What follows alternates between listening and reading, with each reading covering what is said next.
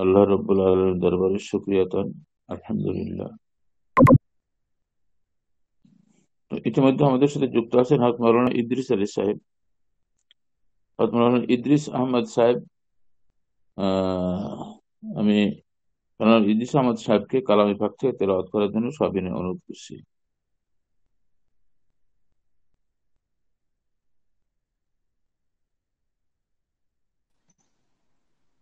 আসসালামু আলাইকুম রহমতুল্লাহি ওয়া বারাকাতুহু।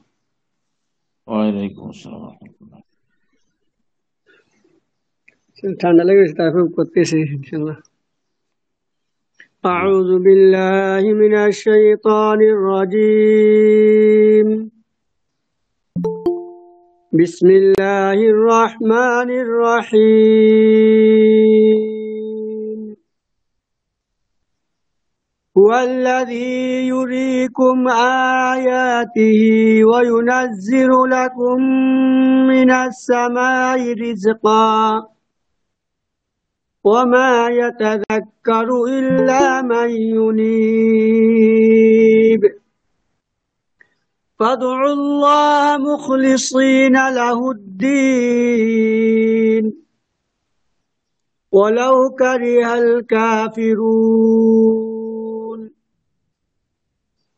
رفيع الدرجات ذو العرش يلقي الروح من أمره على من يشاء من عباده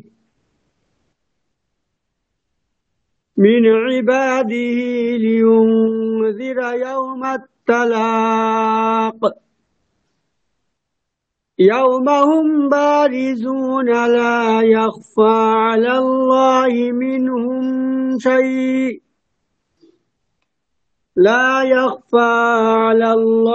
منهم شيء لمن الملك اليوم لله الواحد القهار اليوم تجزى كل نفس بما كسبت لا ظلم اليوم إن الله سريع الحساب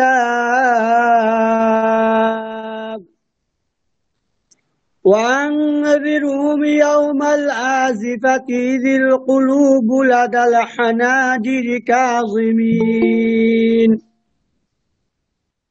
ما للظالمين من حميم ولا شفيع يطاع صدق الله العظيم। ارشاد হচ্ছে, আমি আশ্রয় গ্রহণ করছি মহান রব্বুল আলামিনের নিকট বিতাড়িত শয়তান থেকে। পরম করুণাময় অতি দয়ালু আল্লাহর নামে শুরু করছি।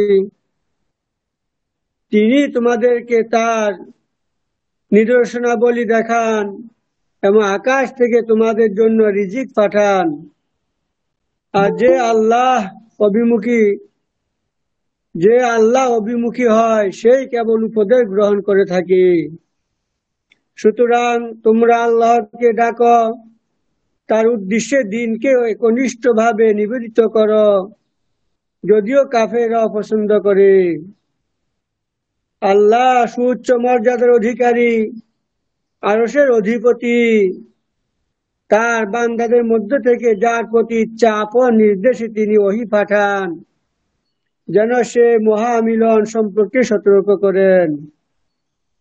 যেদিন লোকরা প্রকাশ হয়ে পড়বে সেদিন আল্লাহর নিকট তাদের কিছুই গোপন থাকবে না। আজ রাজত্ব কার?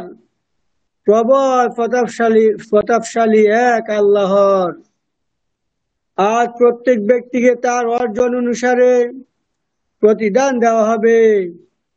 আজ কোনো জুলুম নেই, নিশ্চয় আল্লাহ দ্রুত হিসাব গ্রহণকারী। আর তুমি তাদের আসন্ন দিন সম্পর্কে সতর্ক করে দাও, যখন তাদের প্রাণ কণ্ঠাগত হবে দুঃখ কষ্ট সংবরণ অবস্থায়। জালিমদের জন্য নেই কোনো অকৃত্রিম বন্ধু, নেই এমন কোনো সুপারিশকারী, যাকে গ্রাহ্য করা হবে। আল্লাহ তাআলা আমাদের প্রত্যেককে পরকাল সম্বন্ধে সচেতন হওয়ার তৌফিক দান করুন। নিজের হিসাব কিতাব নিজেকেই করতে হবে। নিজেকে প্রশ্ন করবে, আমি কি আমল করছি, পরকালে আমি নাজাত পাবো কিনা, মুক্তি পাবো কিনা। নিজেকে প্রশ্ন করবেন প্রতিদিন যে আমি আল্লাহ তাআলা আমাকে সৃষ্টি করছেন, আল্লাহ যে আদেশ দিয়ে আমাদেরকে পাঠিয়েছেন, আল্লাহ তাআলা আদেশ নিষেধ কতটুক মান্য করতেছি, নিজেকে নিজেই প্রশ্ন করবেন। তাহলে ইনশাল্লাহ নিজের হিসাব নিজেই পেয়ে যাবেন। আল্লাহ তাআলা আমাদের প্রত্যেককে তৌফিক দান করুন, আমিন। আমিন আমিন ইয়া রাব্বুল আলামিন। আলহামদুলিল্লাহ। মাওলানা ইদ্রিস আহমদ সাহেবকে অসংখ্য ধন্যবাদ মাওলা পাকের কালাম থেকে তেলাওয়াত এবং তার তরজমা করে সংক্ষিপ্ত নসিহতের জন্য। আল্লাহ, এই হলো দুনিয়া। আমরা একটা অবস্থার মধ্যে আছি, এরপরে আমাদের সামনে একমাত্র মৃত্যুর দরজাই খোলা, তারপরে তো আর একটা জগৎ শুরু হয়ে যাবে।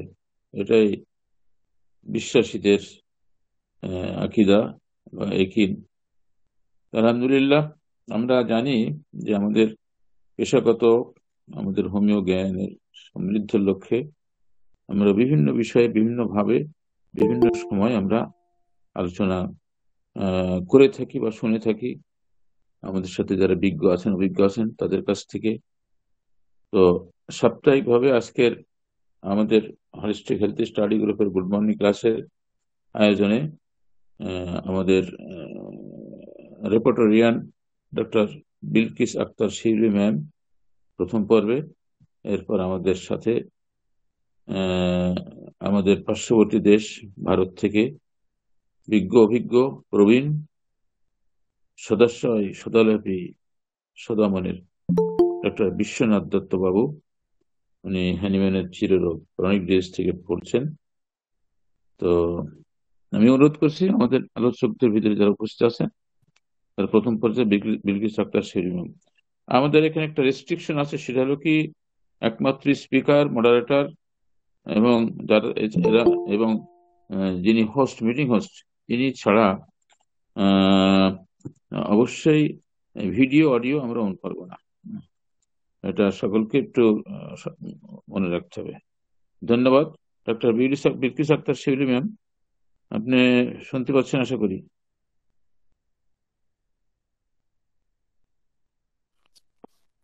আসসালামু আলাইকুম স্যার। জি, ওয়ালাইকুম আসসালাম। জি স্যার, তো ভালো আছেন? ওয়ালাইকুম আসসালাম। আচ্ছা, ঠিক। আলহামদুলিল্লাহ ভালো স্যার, আছি। তাহলে আমাদের ক্লাস শুরু করি স্যার। আমাদের নিয়মিত ক্লাসটা করব নাকি আমরা অন্যদিকে একটু খুঁজে খুঁজে বের করবো হঠাৎ হঠাৎ কিছু এমন, নাকি স্যার আমরা নিয়মিত যে একটামের মধ্যে আছি ল্যাবরেটরি ওইখান থেকেই বাইর করবো? আমার মনে হয় লাইক নিয়মিত শেষ করলেই ভালো হয়। এখন আপনি যেভাবে জি স্যার, পছন্দ নিয়মিত করেন। শেষ করলে হবে কি, আমাদের প্রত্যেকটা রুব্রিক্স এর কোথায় বা সাব রুব্রিক্স গুলা জানা থাকবে, হয়তো সব মনে থাকবে না, মনে থাকা সম্ভব না, অলমোস্ট জানা থাকবে। স্যার তাহলে আমরা যে একটা কনস্টিটিউশন, কনস্ট্রাকশন এগুলো আমরা শেষ করেছিলাম। বিসমিল্লাহির রহমানির রহিম। তা আমরা তারপর থেকে শুরু করি। আমাদের 609 নম্বর পৃষ্ঠা। 609 নম্বর পৃষ্ঠার মধ্যে কি লেখা আছে দেখি আমরা। আমাদের যখন বাম কলামে শেষ হয়ে গেছিল, তারপর নিচে লেখা আছে cord extending from Anas and naval. দড়ি যেন নাভি থেকে মলদ্বার পর্যন্ত বাঁধা আছে, এমন একটা অনুভূতি হচ্ছে রোগীর। তো এই যে এমন একটা সমস্যার জন্য আমরা যে ওষুধটা দেখবো, কি ফেরাম আয়োড নাকি স্যার, আপনাকে দেখতে পাচ্ছেন?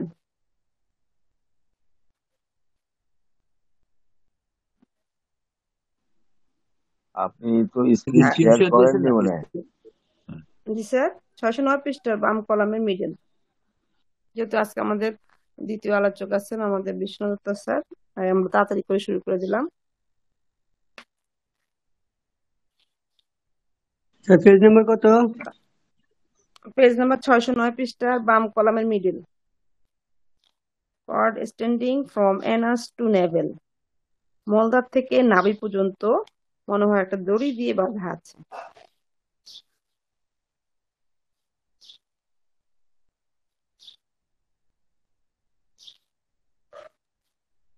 ছয়শো নয় 609 লেফট মিডল।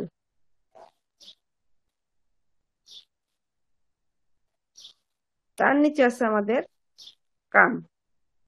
কাম মানে খাল ধরা, ওই যে একটা টেনে ধরে না, এই ধরা ব্যথাটাকে কাম বলা হয়। আমাদের যখন সায়াটিকা নার্ভসে টান খায়, সায়াটিকার ব্যথা হয়, তখন কিন্তু আমরা কাম সেন্সেশনটাও খুঁজতে হবে, কাম পেইন যেটা আছে সে ব্যথার বেদনাটাও খুঁজতে হবে। তো এখানে বলেছে যে রেকটামের মধ্যেও একটা মনে করেন এই ধরনের কাম সেন্সেশন বা কনস্ট্রাকশনের মতোই হয়। বলছে যে সি আপনি কনস্ট্রাকশনও যেতে পারেন। তো এরকম একটা যে খাল ধরা বা আকুঞ্চন সংকোচন টাইপস একটা ব্যথা হয়, এই ব্যথাটা পেরিনিয়ামের মধ্যে হয়। পেরিনিয়ামের মধ্যে যদি হয় সালফার থুজা দিব। তো পেরিনিয়ামটা তো সবাই আমরা জানি, যৌনাঙ্গ এবং অ্যানাসের মাঝখানে যে অংশটা সেটা। তার নিচে আছে কাউলিং। কাউলিংটা হচ্ছে কি পোকা হাঁটার নাই অনুভূতি বা সুরসুরি। আপনি বলছেন এখানে নাই, অন্য কোথাও যেখানে ফর্মিকেশন বা ইচিং আছে সেখানে যে খুঁজতে পারেন। তার নিচে আছে ডায়রিয়া, উদরামা। এখন শুরু হচ্ছে আমাদের ডায়রিয়া। এখন আমাদের কাছে একজন ডায়রিয়া রুগী আসলে আমরা হয়তো পডো বা অ্যালো এই ধরনের কিছু ওষুধ দিয়ে দিই, কিন্তু আমরা যদি রেপার্টরি দেখি তাও তো মনে করেন ক্যান রেপার্টরিতে আগের কিছু ওষুধগুলো যেভাবে দেখেছিল পুবিং হয়েছিল সেই ওষুধগুলো আছে। সিনথেসিসে তো নতুন নতুন আরো ওষুধ যোগ হয়েছে, তো কত ওষুধ। তা আমরা তো শুধু পডো বা অ্যালোর মধ্যে থাকতে পারি না।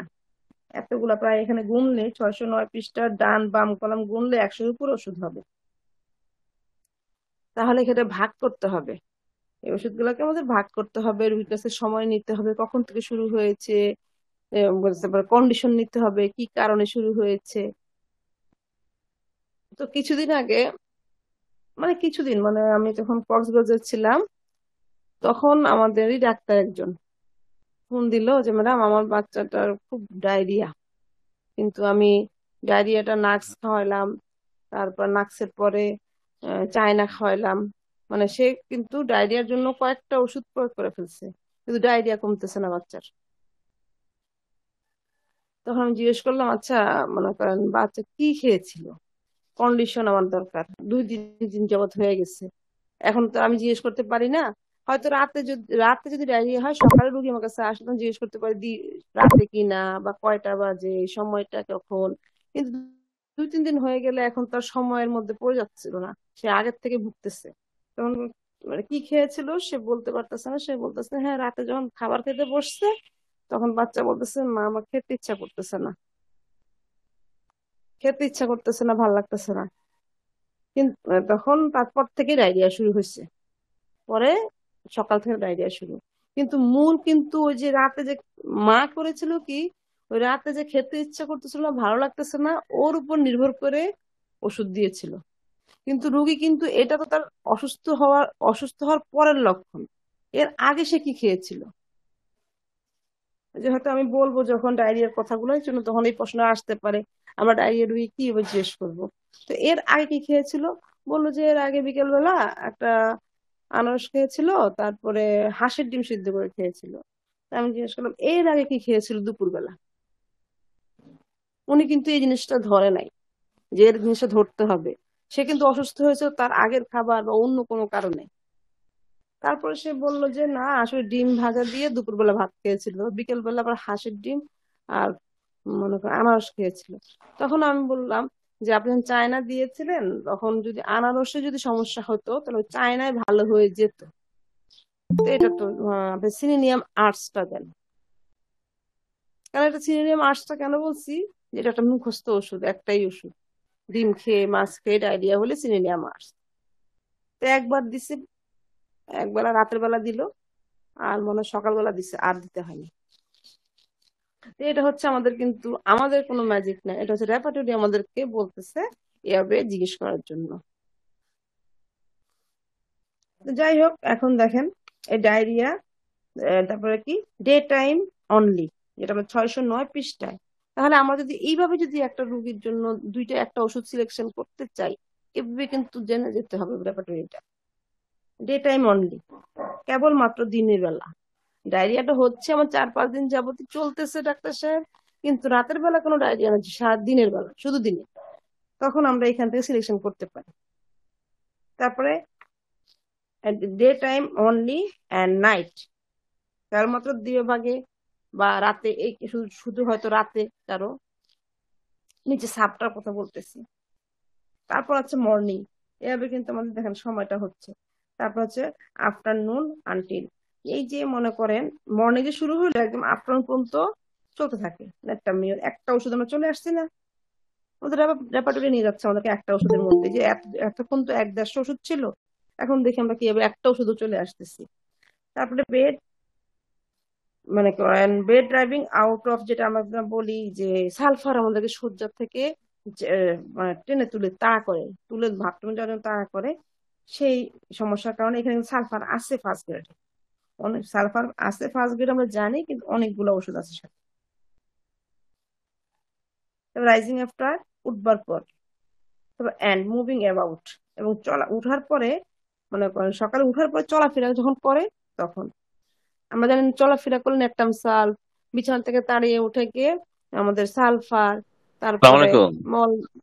স্যার ম্যাডাম, কোন চ্যাপ্টার, এটা কোন চ্যাপ্টার হচ্ছে? স্যার এটা রেকটাম, ওই যে আমাদের গত ক্লাসে ধারাবাহিকতা, রেকটাম আচ্ছা, ডায়রিয়া স্যার, 609 পৃষ্ঠা। রেকটাম ডায়রিয়া, ওকে ওকে, ঠিক আছে। তাহলে আমাদের কি মুভিং অ্যাবাউট, ওই যে বললাম না একটু উঠার পর একটু বিছানায় থাকতে, ঘুমের মধ্যে তাড়া করে সালফার, একটু উঠার পর তাড়া করে, একটু হাঁটাহাঁটি করে ন্যাট্টাম সালফ।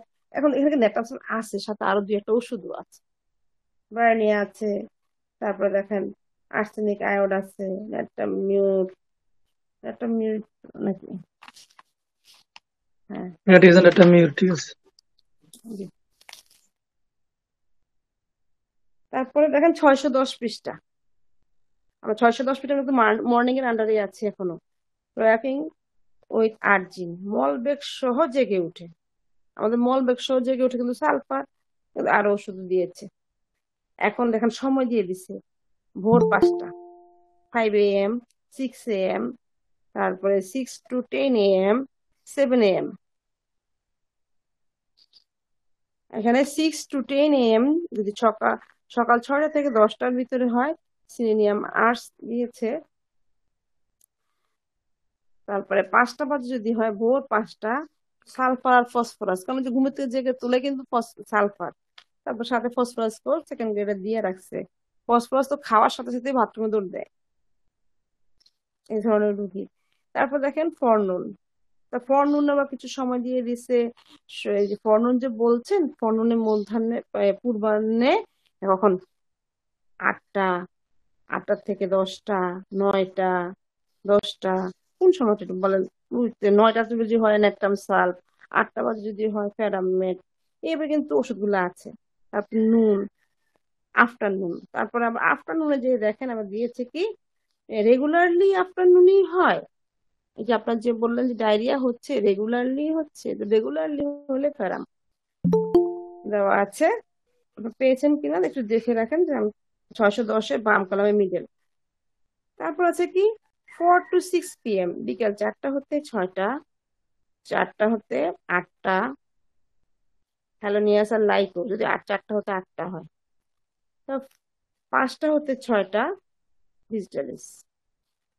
তারপর আসে আমার ইভিনিং, সন্ধ্যাকালে যদি হয়, সন্ধ্যাকালে তো হইলো ভালো কথা, কিন্তু যদি সন্ধ্যাকালে একটা ঠান্ডা বাতাস ছাড়ে সেইটাতে জন্য যদি হয়, যে ডাক্তার সাহেব দেখা যায় সন্ধ্যার সময় একটু ঠান্ডা বাতাস ছাড়ে, আমি বাইরেই থাকি, এই বাতাসটা লাগার পরে আমার একটা মনে হয় পেটে একটা কামড় দেয়, ডায়রিয়া হয়, এই ধরনের কথা যদি আমরা রুগীকে বের করতে পারি, তাহলে সেখানে আমাদের 2-3টা ওষুধ, সন্ধ্যাকালে হলে অনেকগুলো ওষুধ, যদি সন্ধ্যাকাল ঠান্ডা বাতাসে বের করতে পারি, তাহলে কলোচিকাম, মার্কসল, ন্যাট্টামসাল। তারপর হচ্ছে নাইট, রাতের বেলা। রাতের বেলা আমরা বেশ কিছু ওষুধ আছে। এখন রাতের বেলা রাতটাকে ভাগ করবে, এখন আমরা ভাগ করি, এতগুলো ওষুধ থেকে কোনটা দিব, ভাগ করলে আমার সুবিধা হবে, আমার যা করতেছে আমার সুবিধার জন্য। লাইন অ্যাগ্রাভেশন, যদি শুইলেই বৃদ্ধি হয় ল্যাকেসিস, মিডনাইট বিফোর মধ্যরাতের পূর্বে, পরে মিডনাইট বিফোর, আফটার, আফটারের পরে এবার আসেন কিছু ওষুধ আমাদের বলতেছে মধ্যাহ্ন পর্যন্ত, যদি মিডনাইট থেকে মধ্যরাত থেকে মধ্যাহ্ন পর্যন্ত যদি হয় পরের দিন, মানে মধ্যরাতে ওই মধ্যদিবা মধ্যরাতে বৃদ্ধি আর্সেনিক যেটা বলি সেটা, তাহলে সেখানে আর্সেনিক আছে। 7-8টা কি ওষুধ আছে বলতে পারতেছি। তারপর এ টু 1 মানে কি 1 to 4 AM, রাত 1টা হতে 4টা, রাত 1টা হতে 4টা সুরিনাম। এই রাত 1টা থেকে 4টা এর ভিতরে ক্ষুধাও লাগে সুরিনামে, পায়খানাও করে সুরিনাম, বেশ ক্ষুধা লাগে তাদের। তারপরে তারপরে 2 AM, রাত 2টা যদি হয় সেখানে আমাদের যে আর্সেনিক মধ্যরাতেটা চলে আসছে। 2টা থেকে 3টা হলে আইরিস ভাস, ফসফরাস। 3টা বাজে যদি হয় আবার এই ডায়রিয়াটা, আর আমাদের কি দিয়েছে ফসফরাস, সিনিসিফুরা, ম্যাককার। 3টা থেকে 4টা, রাতে 3টা থেকে 4টা এখানে আমাদের কেলিকার ওষুধটা আছে। আমরা কিন্তু রাতের বেলা বৃদ্ধিতে কিন্তু মনে করেন এই যেমন আমরা আর্সেনিক, থুজা, এগুলোকে চিন্তা করি, শেষের দিকে ম্যাডো, সেখানে কিন্তু কেলিক্যাপটাকেও আমরা মাথায় রাখবো। কেলিক্যাপেরও কিন্তু এরকম রাতের বেলা তার রোগ আক্রমণটা বেড়ে যায়। 4 AM পডো, রাস্টক্স। আমি কিন্তু 2-1টা ওষুধ বলতেছি, সবগুলো বলতেছি না। 4 to 6 AM, তারপরে ফসফরাস 4 to 7 AM, প্রত্যেকটা দেখেন আলাদা আলাদা করছে, নুপা। তারপর 5 to 6 AM প্রত্যেকটা নুপা, এভাবে কিন্তু আলাদা করে দিচ্ছে। এখন আমাদের সময় শেষ, রুগীর কাছ থেকে আমি এই সময়টা বের করতে পারলাম না, বা পেরেছি, যাই হোক সময় দিয়ে আমি কিছু করতে পারলাম না। এখন আসি তো রুগী জিজ্ঞেস করে কি করেছেন বা কি খেয়েছেন বা কি কোন পজিশনে ছিলেন, এই ধরনের কথাগুলো একটু জিজ্ঞেস করি, আর দেখি রুগী আমার মোটা কিনা, বা প্রতি শরৎকালে তার এই জিনিসটা হয়, প্রতি বছরই তার এই জিনিসটা হয় কিনা একবার করে, এই ধরনের ডায়রিয়াটা। তো আমরা কি পাচ্ছি এখানে 610 পৃষ্ঠা ডান কলামের নিচে, এসিডস আফটার, অম্ল আহারের পর, টক জাতীয় অম্ল জাতীয় খাবার খাওয়ার পর থেকে কি আপনার ডায়রিয়াটা হয়েছে কিনা সেটা কে বাইর করবো? ওই যে আমি যেভাবে বাইর করেছিলাম রুগীর কাছ থেকে সে হবে।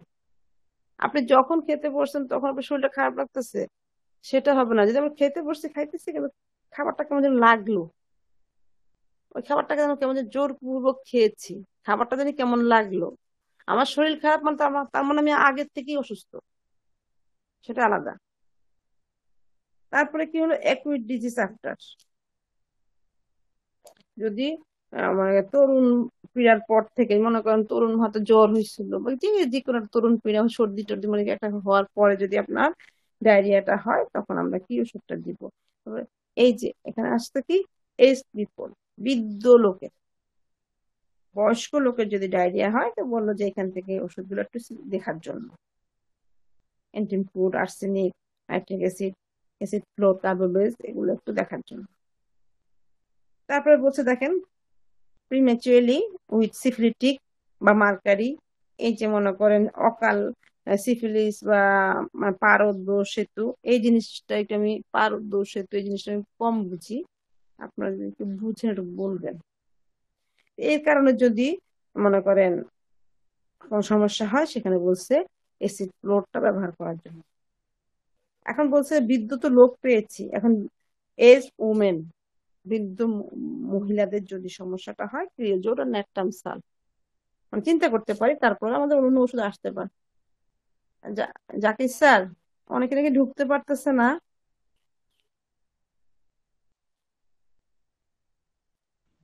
জাকির স্যার, ওই আমি তো দেখছি না। ওই যে আমাদের নার্গিস আহসান আর একজন দিল, ওনাকে আমি ভুল লিঙ্ক দিলাম পরে। আচ্ছা একটু স্যার দেখে লিংক দুটো দেওয়া আছে তো, ওইটা ফার্স্ট লিংক আসতে হবে। ফার্স্ট টাইম ঢুকতে হবে, এই তো লোক সবাই তো ঢুকতেছে। আমি দাঁড়ান স্যার একটু লিখে দিই স্যার। ওই সেকেন্ড লিগে গেলে তো ঢুকতে পারবে না।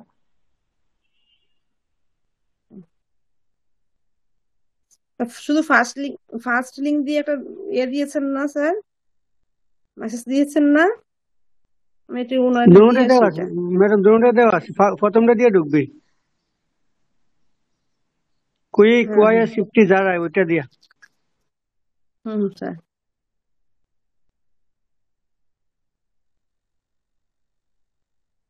প্রথমটাই ঢুকবে, দ্বিতীয়টাই দেওয়া আছে second hour link hmm if hmm, need, যদি প্রয়োজন হয়। জি স্যার। প্রয়োজন আমাদের হবে ওনাকে না, আমি কারণ বলে দিছি যে একটা এই লিঙ্কটা দিয়ে সবসময় আসবেন, হ্যাঁ হ্যাঁ, উনি বুঝে না। গতদিন দর্পণে এরকম হুম, উনি ওরা বুঝে নাই। ওরা ধরে ফেলছিল, পরে সেকেন্ড লিঙ্ক দেওয়া লাগছে। ওই দুইটা লিঙ্ক থাকলে আর কি সবাই করে কি দ্বিতীয় লিঙ্কটাতেই গুতাগুতি করতে থাকে। আমি আচ্ছা স্যার, তাহলে আমরা লেখাটা ঠিক মতো ছিলাম পড়ে কি, না। যদি লেখা আছে যে সেকেন্ড বয়স, আওয়ার লিঙ্ক ইফ নিড, যদি প্রয়োজন হয়। জি স্যার। হ্যাঁ, এখন তারপরে ঢুকতেছে, ওটাতেই কিন্তু চাপাচাপি করে অনেকেই, এখন ঢুকতেছে, তারপরে সমস্যা ঢুকতে নেই। না পারলে আবার ঢুকতে পারতেছি না। এই স্যার, আমরা এজ পিপল বৃদ্ধ ব্যক্তি পেয়েছি, এখন আছে বৃদ্ধ স্ত্রী লোকদের, মানে বয়স্ক মহিলাদের যদি হয় আমরা অন্য সিমটমও জানবো, আবার দেখবো যে ঠিক আছে এই সিমটমের সাথে রোগীটা কিন্তু আমার বয়স্ক, ঠিক আছে, একটু মিলে দেখি। তো এখানে আমাদের কি ওজোট আর একটা সালফ আছে। আর ইন কোল্ড, ঠান্ডা বাতাসে, যেটাকে বলেছিলাম না, ঠান্ডা বাতাসেও অনেক সময় সমস্যা হতে পারে। এটা এক জায়গায় বলেছে কি ইভিনিং, বিকেল বেলা ঠান্ডা বাতাসে যদি হয়, সেখানে আমরা পলচিকা মার্কসুন একটা সাল্ফ চুজ করব। আমাদের এই 610 পৃষ্ঠার বাম কলামে বলেছে। আর যে কোনো সময় এয়ার ইন কোল্ড, ঠান্ডা বাতাসে তার দেখা যায় গেলে বা ঠান্ডা বাতাসে যে কোনো সময়কার লাগলে তার হয়তো ওই পেটের সমস্যাটা শুরু হয়ে যায়, সেখানে ন্যাট্টাম সালফ আর সাইলেশিয়া। তার এখন এই ইয়ার ইন কোল্ড এর যে সাব, এর আবার সাব হচ্ছে কোল্ড ইন অ্যাবডোমেন, যদি পেটের মধ্যে ঠান্ডা লাগে। এখন অনেক সময় দেখা যায় অনেকে পেটে যে কোনো ভাবে ঠান্ডা লাগায় ফেলে। দেখা যায় যে হয়তো শার্টটা খুলে পেটটা বাইর করে রাখছে, বা অনেক মহিলারাও জামাটা উঠায় রাখে, ঠান্ডা বাতাস খাচ্ছে। এই কারণে অনেক সময় দেখা যায় যে তাদের ঠান্ডা লেগে ডায়রিয়া শুরু হয়ে যেতে পারে। যদি তার সবসময় এটা হয় তখন তো সে তার কাছে আমরা কথাটা বের করতে পারবো, বা সে বলতেও পারে। আমাদের ভাগ্য ভালো থাকলে রুগী বলতেও পারে। রুগী ভালো না হলে আমাদের ভাগ্য খারাপ, রুগীর না কিন্তু। তাহলে কিন্তু সেখানে আমরা জানি যে কোস্টিকাম, একটা ওষুধ দিয়েছে কোস্টিকাম। কারেন্টস অফ, মানে স্রোত বায়ু, বা যেমন স্রোত বায়ু প্রবাহ বলি না আমরা, ঠান্ডা স্রোত বয়ে গেল, ঠান্ডার একটা স্রোত বয়ে গেল বা বায়ু বয়ে গেল, তখন আমাদের যে ওষুধগুলা যদি কারণে যদি আমরা অসুস্থ হই, ডায়রিয়া হয়, তাহলে অ্যাকোনাইট বলে একটা কথা আছে, আমরা জানি সবাই যে হঠাৎ করে ঠান্ডা বাতাসে যদি অসুস্থ হয় অ্যাকোনাইটটা একটু প্রয়োগ করবেন প্রথম অবস্থায়। তারপর ক্যাপসিকাম, নাক্সবম, সাইলেশিয়া আমাদের আছে। তারপরে যদি এই ঠান্ডা বাতাসটা ইভিনিং, বিকেল বেলা হলে তো একটু আগে দেখে আসছি, বিকেল বেলা হলে মার্কসল বা পলচিকাম, নেপটাম সাল্ট, এখানে শুধু মার্কসল দেওয়া আছে। ওপেনিং, তার মানে মার্কসলের গুরুত্বটা বেশি। খোলা বাতাসে, এতক্ষণ ছিল ঠান্ডা বাতাস এয়ারপোর্ট, এখন ছিল ঠান্ডা খোলা বাতাস, এই একটা ওই বাইরের বাতাসটা। আর আগের যে ঠান্ডা বাতাসটা, সেটা যে কোনো বাতাস হতে পারে, ফ্যান, এসি, যে কোনো জিনিসের বাতাস হতে পারে, ঠান্ডা লাগতে পারে। এখন এখন বলছে কি যে যদি আমার ডায়রিয়া হয় বা যাই কিছু হোক, বাইরে যদি খোলামেলা আবহাওয়ায় যাই তখন আমি সুস্থ হয়ে যাই। সেখানে কি পালসিটিলা ফার্স্ট গ্রেডে আছে। এমএল এর গুরুত্ব আমাদের অনেক। তারপরে এখানে first grade natrum sulph, লাইকো, iodium. এরপরে যে লাইনটা আছে সেটা হচ্ছে আমাদের অ্যালকোহলিক ড্রিঙ্কস আফটার, যদি সে অ্যালকোহল পান করে তারপর থেকে যদি তার সমস্যাটা হয়, সেখানে ওই যে নাক্সবুম আমাদের যে ওষুধটা আছে সেটা ফার্স্ট গ্রেডেই আছে। তারপর হচ্ছে কি অ্যালো আফটার অ্যাবিউজ অফ, অ্যালোর জোলাপ অপব্যবহারের পর। স্যার এটা যদি একটু বুঝেন, আমার একটু বুঝাই দিবেন, এই জিনিসটা আমি বুঝি। অ্যালোন হয়, এটা আমাকে 611 পৃষ্ঠার বাম কলামে আছে। যখন সে একা থাকে, অন্য সময় তার ডায়রিয়া সমস্যা হয় না, যখন সে একা থাকে তখন তার ডায়রিয়া হয়। স্টারমোনিয়াম তেমন একটু ভীতু টাইপের রুগী, হয়তো সে ভয় পেয়ে যায়, যে কোনো একটা জিনিস হয়, তারপর ডায়রিয়া শুরু হয়ে যায়। অল্টারনেটিভ উইথ আমরা দেখে আসছি ইয়াতে অল্টারনেটিভ উইথ কনস্টিপেশন, সেটা আমরা কিন্তু আগে কনস্টিপেশনে দেখে আসছি। তারপর নিচে কি লেখা আছে, এটার অফ চেস্ট উইথ, বুকের সর্দির সাথে যদি তার ডায়রিয়া থাকে তাহলে সেঙ্গোনিয়া ক্যান ইরাপশনস, উদ্ভিদের সাথে যদি থাকে কটন টিকের ইয়াতে কিন্তু লেখাই আছে 4-5টা মূল কথার মধ্যে তার উদ্ভিদের সাথে কিন্তু উদারাময়, শরীরে উদ্ভিদ হয়েছে তার মধ্যে ডায়রিয়াও শুরু হয়েছে। তারপর মাথা ব্যথার সময় যদি তার ডায়রিয়াটা হয় পরও মাথা ব্যথার সাথে যদি থাকে, তারপর রিমোটিস বাত ব্যথার সাথে যদি হয় সেখানে কেলিবাই, ডাল কামড়া, সিনসিফিউগা। তারপর হচ্ছে কি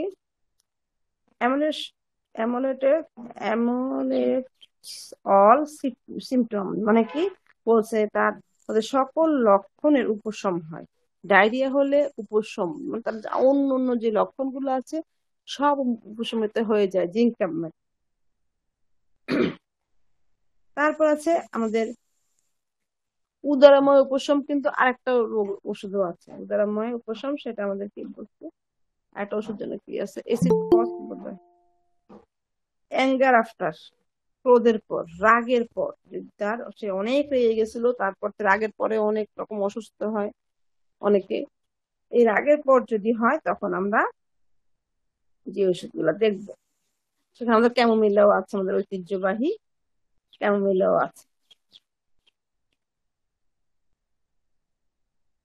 তারপর আছে যে ওষুধ এটা অ্যান্টিসিপেশন আফটার, অগ্রজ্ঞান হতে নাকি কোনো কিছু প্রত্যাশা করার পর, হয়তো সে কোনো কিছু প্রত্যাশা করে পায়নি এরপরে যদি হয় তাহলে সেখানে আর্জেন্টাম নাইট্রিকাম, এসিডফস, জিলসিমিয়াম দেখতে পারি। অ্যাংজাইটি আফটার, আমরা তো অনেক উৎকণ্ঠার মধ্যে থাকি, চিন্তিত থাকি, এত চিন্তা ভাবনার সময় যদি সমস্যাটা হয় তাহলে আমরা কোন ওষুধটা দেখব। সেখানে আমাদের উৎকণ্ঠার মধ্যে আর্সেনিকটা তো আছে, ক্যাম্পো, আর্সেনিক, সাইলেশিয়া, ট্যাবেকাম। অ্যাপ্রেক্সিয়া ডিউরিং, জ্বর যখন ভালো হয়ে যাচ্ছে তখন যদি হয়, অ্যাপ্রেক্সিয়া ডিউরিং যদি হয় তো সেখানে আমরা আয়োডিয়াম। তা এই যে আমাদের আসছে ওই যে প্রতি বছর শরৎকালে অসুস্থ হওয়া, অ্যাটোমেন ইন, মানে শরৎকাল আসলেই তার ডায়রিয়াটা হয়, এমন যদি হয় তো সেখানে আর্সেনিক, কলচিকাম, আইরিস ভাস, নাক্স মস্কাটা, এগুলো ওষুধগুলো আছে। Merc sol, marks, ইপিকাপ। তারপর আছে আমাদের ব্যাড নিউজ ফ্রম, সে দুঃসংবাদ শুনেছিল, দুঃসংবাদ শোনার পর থেকে তার ডায়রিয়া শুরু হয়ে গেছে, জেলসিমিয়াম। তারপরে আমরা বার্থিং আফটার, গোসলের পর। এখন এই জিনিসগুলো আমাদের রুগীর কাছ থেকে রুগী বলতে হবে ভালো করে, তা না হলে কিন্তু দেখা যায় যে আমরা অন্য কন্ডিশনে চলে যাব। গোসল করবে মানুষ স্বাভাবিক, প্রতিদিন গোসল করে, গোসলের পর থেকে শুরু হয়েছে কিনা, এইভাবে কিন্তু রুগী যদি আমাদেরকে এই জিনিসটা না নিয়ে যায় তো আমরা বিপদে পড়ে যাব। ব্রিথিং আফটার বা কোল্ড আফটার, গোসলের পর, ঠান্ডা পানিতে গোসলের পর। অ্যান্টিমপুট, যেহেতু আমাদের একটা দুটো ওষুধ আছে। তারপরে কি লিখবো, বেটেল অন গোয়িং ইনটু, যুদ্ধ ক্ষেত্রে গেলে যদি তার এই মনে করেন ডায়রিয়া হয়, সে এটা আগে কথা বলা হয়েছে, বা যারা যোদ্ধা তাদের কথা বলা হয়েছে, যারা সৈনিক তাদের যুদ্ধক্ষেত্রে গেলে তাদের ডায়রিয়া হয়, সেখানে জেলসিমিয়ামটা। বিয়ার আফটার, মদ্যপানের পর। প্রথম আমাদের বলছে অ্যালকোহল ড্রিঙ্কস আফটার, সেখানেও আমাদের কিছু ওষুধ দিয়েছে, আবার বলতেছে বিয়ার আফটার। বিয়ার আলাদা যে বিয়ারটা পাওয়া যায় সেটার কথা বলা হয়েছে, ওটা হচ্ছে মদ্যপান আর হচ্ছে বিয়ার, দুইটার পার্থক্য।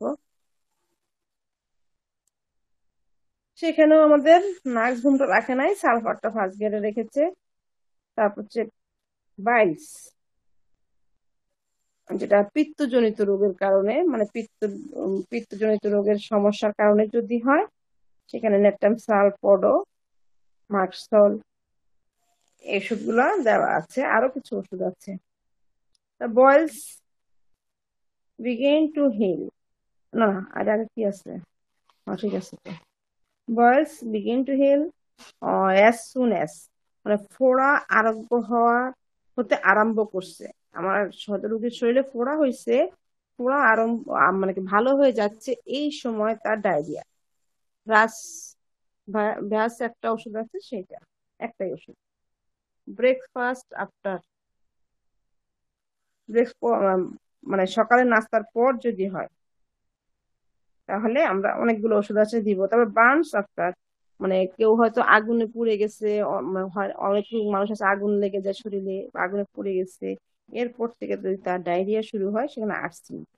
ক্যাবেজ আফটার, বা পাতাকপি খাওয়ার পর যদি হয়, এই পাতাকপি খাওয়ার পর যদি হয় ব্রাইনিয়া পেট্রোলিয়াম পডো। আর আমরা তো জানি পেট্রোলিয়ামের রোগী কিন্তু পাতাকপি নিষিদ্ধ। তো স্যার 611 পৃষ্ঠা বাম কলাম পর্যন্ত আমরা আজকে শেষ করি, কারণ আমাদের বিশ্বনাথ দত্ত স্যারের আলোচনা আছে, আধা ঘন্টা হয়ে গেছে। স্যার আজকে আমরা রাখি তাহলে। আমাদের সবার প্রিয় বিশ্বনাথ দত্ত স্যার আমাদেরকে কনিক ডিজিজ নিয়ে আলোচনা করে শোনাবেন, আমরা সেই অপেক্ষায় আছি। সবাইকে অসংখ্য ধন্যবাদ। ম্যাডাম, জি ওই ডক্টর আনারসের দিলকিস ওইটা আক্তার শিরোমণিকে ধন্যবাদ। আনারস রেপার্টরি স্যার অধ্যায় থেকে জি ওই যে আমার মনে হয় বিশ্বনাথ দত্ত স্যার কোনো প্রশ্ন করতে ডক্টর কিছু চাচ্ছেন। বলবেন? ওই যে ডক্টর বাবু কিছু বলবেন? প্রথম কেসটা নিচ্ছিলেন না, তারপরে লাস্টে আনারস খাওয়ার পরে হাঁসের ডিম খেয়েছিল। জি স্যার। ওই যে ওইটা একটু বলবেন, ওইটা ওই যে স্যার আচ্ছা দেখা দিই, আমাদের সামনে একটু আছে। ওই যে আমরা তো জানি সবাই ফল খেয়ে ডায়রিয়া চায় না, তাহলে আমরা একটু দেখা দিই। 613 পৃষ্ঠা বাম কলামে আসলে আমাদের এখানে আছে ফ্রুট আফটার, ফল খেয়ে ডায়রিয়া। এখানে অনেকগুলো ওষুধ আছে, তার মধ্যে চায়না আছে। রুগী এটা চায়না কিন্তু রুগী খাওয়াইছে, ভালো হয় না। কিন্তু ওই যে বললাম যে তারপর যে তার আইকি খেয়েছে, রুগী 2বার ডিম খেয়েছে, তো ডিমটা 2বার খাওয়াতেই কিন্তু সমস্যাটা কিন্তু ওদিকে চলে গেছে। তারপর দেখেন স্যার এখানে কি আমরা ফিশ উপরে আসি, আমরা ফিশ পাবো কোথায়? 613 পৃষ্ঠায় বাম কলামের উপরে দেখেন ফিশ আফটার, সিনেনিয়াম আর্স। তারপর এগ খুঁজি আমরা, এক্স আফটার 612 পৃষ্ঠা ডান কলামের মিডল, এক্স আফটার সিনেনিয়াম আর্স। তো এই সিনেনিয়াম আর্স একটা ওষুধ, এটা মাছ খেয়ে ডায়রিয়া হোক বা ডিম খেয়ে ডায়রিয়া হোক, দুটাতেই কাজে লাগে, তখন আমি এখান থেকে দিয়েছি। আর ফ্রুট, আর যেটা আমরা বলি ফল খেয়ে ডায়রিয়ার মধ্যে শুধু চায়না, সেগুলো অনেকগুলো ওষুধ আছে, চায়না না অনেকগুলো ওষুধ আছে। কিন্তু রোগীর কিন্তু মূলত ডিমটা সে এক মানে পরপর খেয়ে ফেলছে, আর তার একটু হয়েছে, বাচ্চা মানুষ, সমস্যাটা ওইখান থেকে হচ্ছিল। Thank you madam. ধন্যবাদ। লাল কালি দাগ দিয়ে দিয়েছি। জোয়াদ্দার স্যারকে অসংখ্য ধন্যবাদ। জোয়াদ্দার স্যার আমাদেরকে স্ক্রিন শেয়ার করছেন। আমাদের স্যার তাহলে ওখানে লাইকও দিয়েছে স্যার, না সিনথেসিসে লাইকও দিয়েছে। আমরা একটা নতুন আর্টিস্ট পেলাম। হ্যাঁ, সিনেমাম আর্টসটা খুব ভালো কাজ করেছে।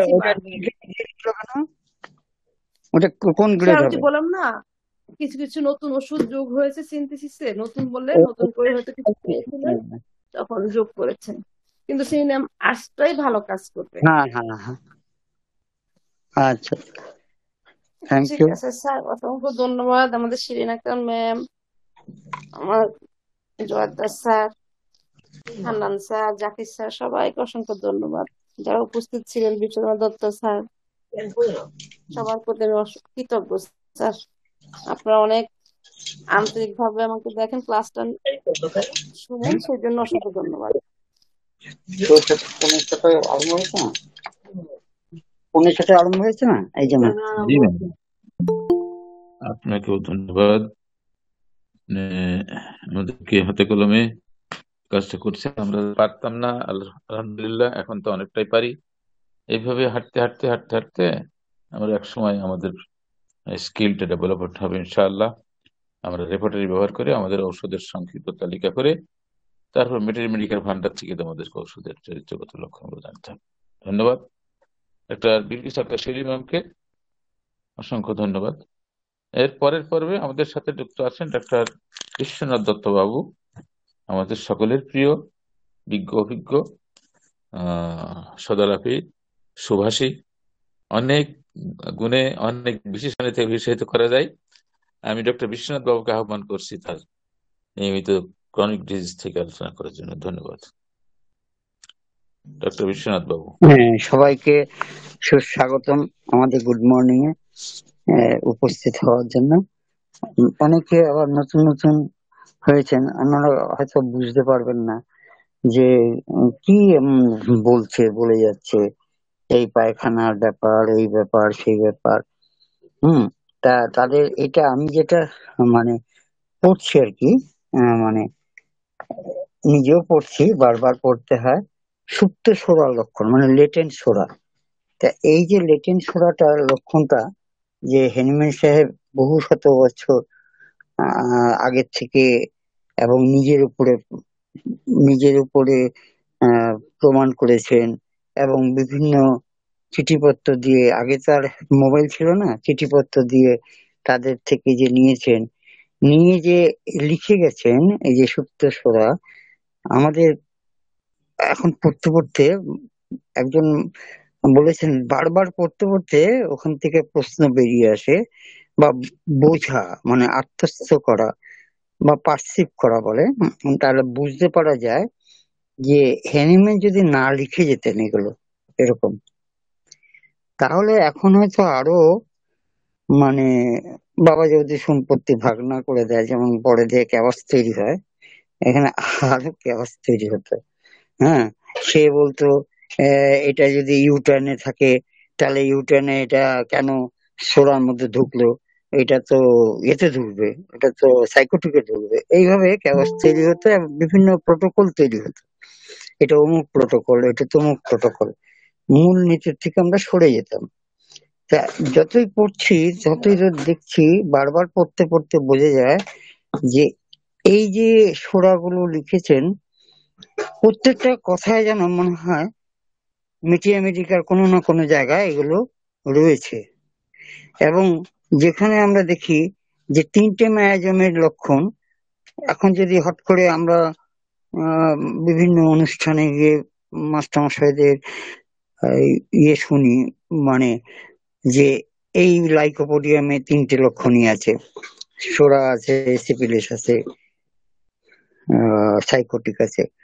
তো নতুন যারা শিক্ষার্থী, মানে আমি যখন নতুন ছিলাম, আমি যখন বার করতে পারতাম না কিভাবে এই কথাটা বল, তাহলে কোন লাইনটা সোরা, কোন লাইনটা সাইকোটিক, কোন লাইনটা কিভাবে। কিন্তু ক্রনিক ডিজিজটা যদি ভালো করে পড়া থাকে, যেন ছবির মতো উঠে আসবে যে এইটা সোরা, এটা সিপিলিটিক, এটা, সেটাই উনি এই কাজটা করে গেছেন আমাদের হ্যানিম্যান সাহেব। তা আমরা গত এতে পড়েছিলাম, কত পৃষ্ঠা,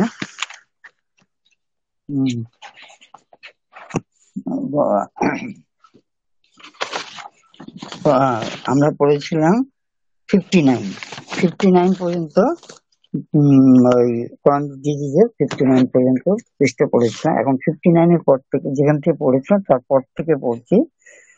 in the stomach beating and pulsation even when fasting, পাকস্থলীর মধ্যে আঘাত করা, দপদপ করা, এমনকি যখন খালি পেট তখনও।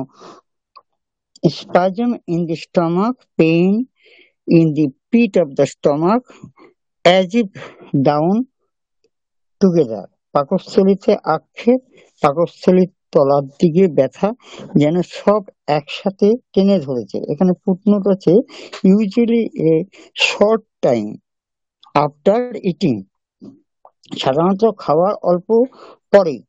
গ্রাইপিং in the stomach, A painful গ্রাইপিং in the stomach, ইট এখানে একটা ইয়ে আছে, ফুটনোট আছে। Griping in the stomach, a painful griping in the stomach. It suddenly constrict the stomach, especially after cold drink. পাকস্থলীতে খামচে ধরা ব্যথা, বিশেষত ঠান্ডা পানীয় খাওয়ার পর এটা হঠাৎ করে পাকস্থলীকে সংকুচিত করে দেয়। The footnote not infrequently with vomiting of mucus and water, without which in such a case the griping is not alleviated. প্রায় এই সাথে থাকে যে শ্লেষা ও জল বমি, এটা ছাড়া খামচে ধরা ভাব কমে না। Pain in the stomach as if sore when eating, even the most harmless kinds of foods. খাওয়ার সময় এমনকি খাদ্য সবচেয়ে ক্ষতিবিহীন হলেও পাকস্থলীতে ক্ষতবৎ ব্যথা। Pressure in the stomach even when fasting, but more from every kind of food or from particular dishes, fruits, green vegetables, rye bread, food containing vinegar, etc.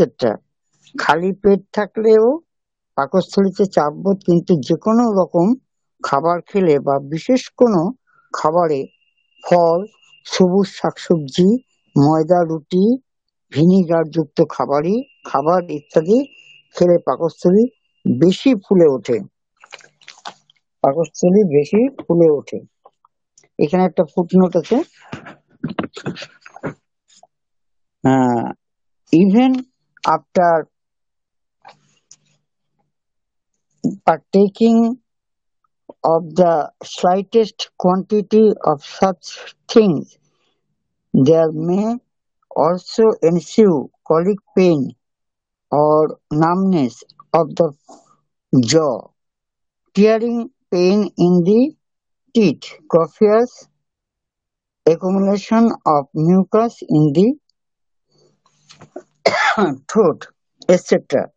এমনকি এই সব জিনিস সামান্য পরিমাণে খেলেও শুল ব্যথা দেখা দেয়, চোয়ালে ব্যথা বা অসাড়তা, দাঁত ছিঁড়ে ফেলা ব্যথা, গলার মধ্যে প্রচুর শ্লেষা জমা ইত্যাদি দেখা দেয়। এরপরে হচ্ছে during eating feels DG and গিডি and threatening to fall two one side. খাওয়ার সময় মাথা ঘোরে এবং একপাশে পড়ে যাওয়ার ভয় হয়। After the slightest super nocturnal heat in bed in the morning, constipation and exceeding lassitude. রাত্রে সামান্য খাবার খেলেও শয্যায় শোয়ার পর গায়ে তাপ দেখা দেয়, সকালে কোষ্ঠবদ্ধতা এবং অত্যন্ত ক্লান্তি দেখা দেয়। After mills anxiety and cold পারস্পিরেশন with anxiety. খাবার পর উৎকণ্ঠার সাথে ঠান্ডা ঘাম। এখানে একটা ফুটনোটে বলছেন, there may also be pains renewed now and then, that for example, e.g. stitches in the leaves, griping and digging in the abdomen, pressure in the chest, heaviness in the back and the small of the back, even to nausea, when nothing but an artificially excite vomiting will give relief, with some the anguish is aggravated after eating, even to an impulse to destroy themselves by strangulation. যখন তখন হয়তো ব্যথা ফিরে আসতে পারে, যেমন ঠোঁটে সূচ ফোটানো ব্যথা, উদরে খামচে ধরা এবং গর্ত খোঁড়ার মতো ব্যথা, বুকে চাপ বোধ, পিঠে এবং কোমরে ভার বোধ, এমনকি বমি বমি ভাব পর্যন্ত হয়। এই সময় চেষ্টা করে বমি করলে উপশম হয়। কারো কারো খাওয়ার পরে উৎকণ্ঠা বেড়ে যায়, এমনকি তখন তারা গলায় দড়ি দিয়ে মরতে চায়। ডিউরিং ইটিং পার্সপিরেশন, খাবার সময় ঘাম। ইমিডিয়েটলি আফটার ইটিং ভমিটিং, খাবার সামান্য পরেই বমি। After mills pressure and burning in the stomach or in the epigastrium, almost like heartburn. খাবার পর পাকস্থলীতে চাপ বোধ এবং জ্বালা, অথবা এপিগ্যাস্ট্রিয়ামে বুক জ্বালা মতো জ্বালা। After eating burning in oesophagus from below upward, খাবার পর গণনলী নিচ থেকে উপর দিকে জ্বালা। After mills distinction of the abdomen, খাবার পর উদর ফুলে ওঠা। এখানে ফুটনোটে বলছেন যে with this at Times ওয়ারিনেস in the arms and legs, এই জন্য সময়ে সময়ে বাহুতে এবং পায়ে ক্লান্তি দেখা দেয়। Arms and legs. তারপর হচ্ছে আমরা এবার 59 পৃষ্ঠা শেষ করে 60 পৃষ্ঠা পড়লাম। After mills very tired and sleepy, খাবার পর খুব ক্লান্তি এবং ঘুম ঘুম ভাব। Then footnote হচ্ছে often until the patient lies down and sleeps, প্রায় যতক্ষণ না রোগী শোয় এবং ঘুমিয়ে পড়ে। After mills as if intoxicated, খাবার পর যেন বিষাক্ততা হয়েছে এমন ভাব। আফটার মিলস হেডেক, খাবার পর মাথা ধরা। After mills palpitation of the heart, খাবার পর হৃৎপিণ্ডে ধড়পড়ানি। Elevation for several even remote complaints from eating, খাবার পর অনেক লক্ষণে এমনকি বহুদিন পূর্বে কষ্ট কমে যাওয়া। খাবার পর অনেক লক্ষণের এমনকি বহুদিন পূর্বের কষ্ট কমে যাওয়া। The flatus does not pass off but moves about, causing many ailments of the body and of spirit. বায়ু নির্গত না হয়ে পেটের মধ্যে ঘোরে, এতে শরীরের ও মনের নানা কষ্ট হয়। এখানে ফুটনোটে বলছে at times drawing pains in the limbs, especially in the lower limbs, or stitches in the pit of the stomach or in the side of the abdomen, etc. সময় সময় হাতে পায়ে, বিশেষত পায়ে টেনে ধরা বেদনা হয়, অথবা পাকস্থলীর নিম্ন অংশে অথবা উদরের পার্শ্বে সূচ ফোটানো ব্যথা হয়। The abdomen is distended by flatus.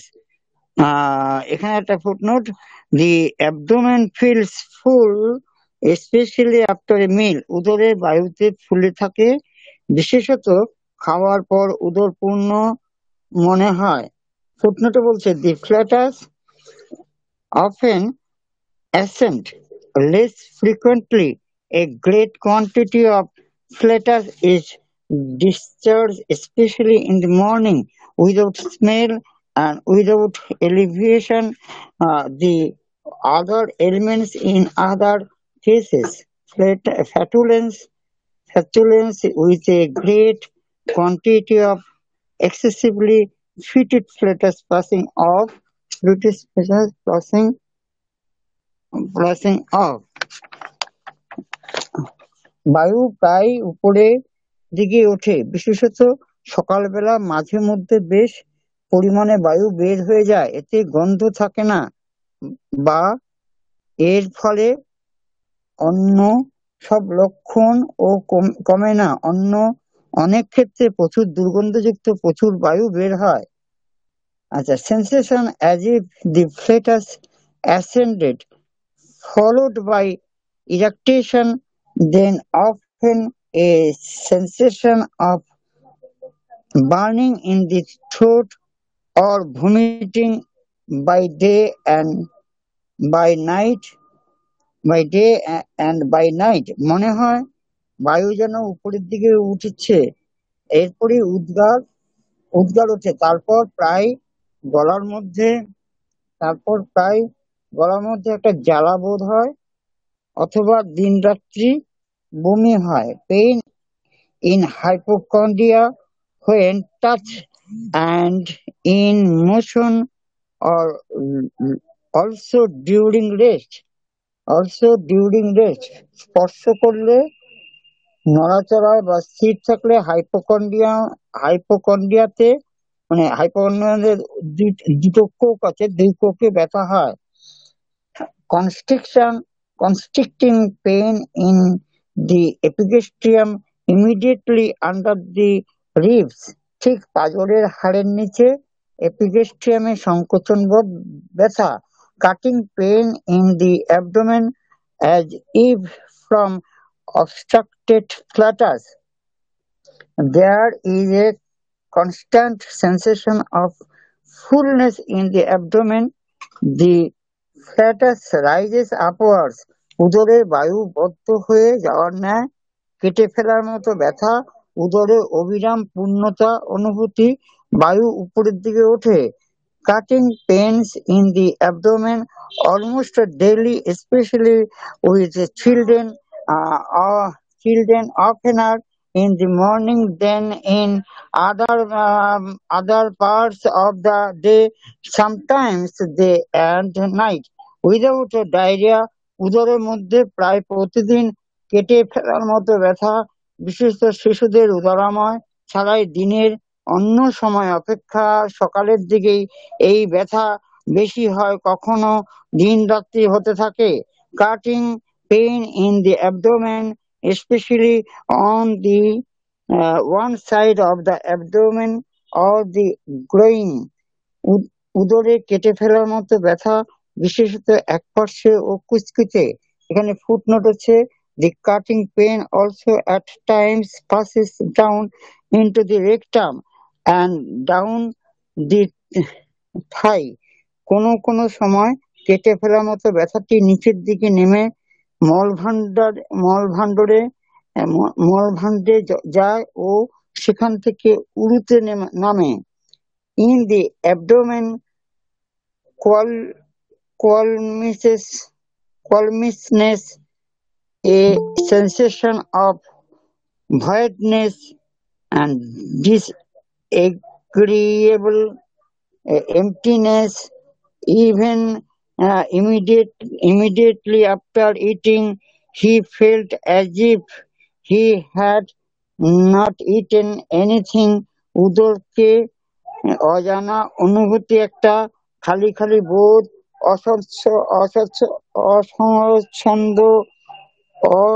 অস্বচ্ছন্দজনক শূন্যতা বোধ, এমনকি খাওয়ার পরপরই মনে হয় সে কিছুই খায়নি।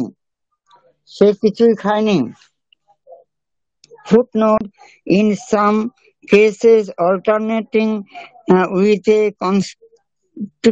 constructive pain in the abdomen, কোনো ক্ষেত্রে উদরে একটা সংকোচন বোধ ব্যথার সাথে পর্যায়ক্রমে দেখা দেয়। From the small of the back around the abdomen, especially below the stomach, a sensation of constriction as from a bandage after she had stool for several days. কোমর থেকে উদরের চারিপাশে জুড়ে, বিশেষত পাকস্থলীর নিচে ব্যান্ডেজ বাঁধার ন্যায় একটা সংকুচিত অনুভূতি, কয়েকদিন ধরে পায়খানা না হওয়ার পর তার এটা দেখা দিয়েছিল। এইভাবে মানে যে লিখেছেন একটু রেস্ট নিচ্ছে, একটু 1 মিনিট জল খেয়ে নিচ্ছে।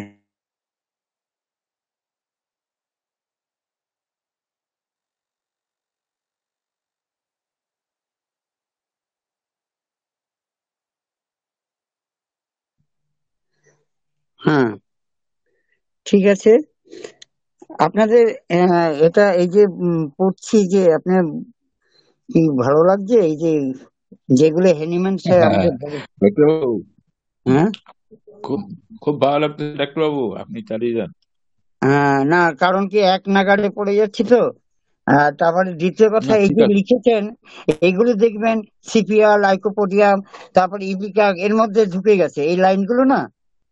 হ্যাঁ, জি জি এবার জি। তখন থেকে বোঝা যায় যে এইটা হচ্ছে সোরা। হ্যাঁ, এবারে আপনি হয়তো আপনাকে হয়তো কোনো কেউ হয়তো বন্ধু বা কোনো অভিজ্ঞ লোক বলে না না এটা সাইকোটিক, কিন্তু তখন আপনি কিন্তু জানেন যে এটা হ্যানিম্যান তো কখনো মিথ্যে কথা বলেনি। হ্যাঁ, মিথ্যে কথা লিখে যায়নি। যতই ও ওনাকে নিয়ে কাটাছেঁড়া হচ্ছে এখন, মানে যে আরো এগিয়ে যাওয়ার জন্য, এগিয়ে যাওয়ার জন্য, কিন্তু উনি যে পোটেন্সির ব্যাপারটা বলে গেছে কেউ ওখান থেকে ইয়ে করতে পারছে না, উঠতে পারছে না। এমনকি দেখা যায় যে আমরা যে অ্যালোপ্যাথিক ওষুধও খাই যে সেইগুলো তো আমাদের থেকে ওরা অনেক কম পরিমাণে দেয়। যেমন ধরুন আহ যেমন ধরুন বাচ্চাদের যেমন প্যারাসিটামল যদি দেয় তা 125 mg, তা 125 mg আর 875 mg নিয়ে হচ্ছে 1 গ্রামে যাবে। 1 গ্রামে যাবে, তাহলে 1 গ্রাম কত তো? হ্যাঁ, তাহলে ওইটুকু দিচ্ছে, তার মানে একটা ছোট হোমিওপ্যাথিকে দানার মতন যদি ওজন করে দেওয়া হয়। আচ্ছা, জি তারপর জি। আমরা আগে দিত বড়দের প্যারাসিটামল 500 mg, এখন 600 mg দেয়, 650 mg দেয়। তাও দিনে 3টের বেশি দিতে পারে না। তাহলে 650 mg হলে 3টে হলেও 1950 হয়। 1950 mg আরো 50 mg দিলে 2 গ্রাম হয়। তাহলে দেখুন 2 গ্রাম ওষুধ দিচ্ছে, আর আমরা ওখানে একটা ফোঁটা যেটাকে 300টা ছোট পপি সিডকে সিক্ত করতে পারে। আমরা বলি কি আমার চোখের সামনে এগুলো ঘটনাগুলো ঘটে। কোনো ওষুধ কিনতে গেছি কোনো ফার্মেসিতে, তখন একটা বড় একটা ভালো বোলেরো গাড়ি, মানে বড় দামি গাড়ি করে আসলো, হাতের মধ্যে 4 আঙ্গুলে মানে সোনার আংটি, গলায় সোনার চেন।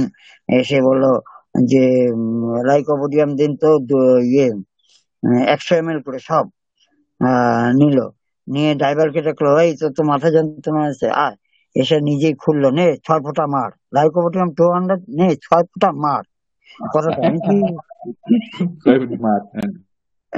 হ্যাঁ, তা আমি বললাম কে খাবেন? তখন দেখি যে বিক্রি করছে সে ঠোঁটের এখানে আমাকে ইশারা করছে কোনো কথা বলবেন না। হ্যাঁ, তাই আমি বললাম ঠিক আছে কোনো কথা বলবো না।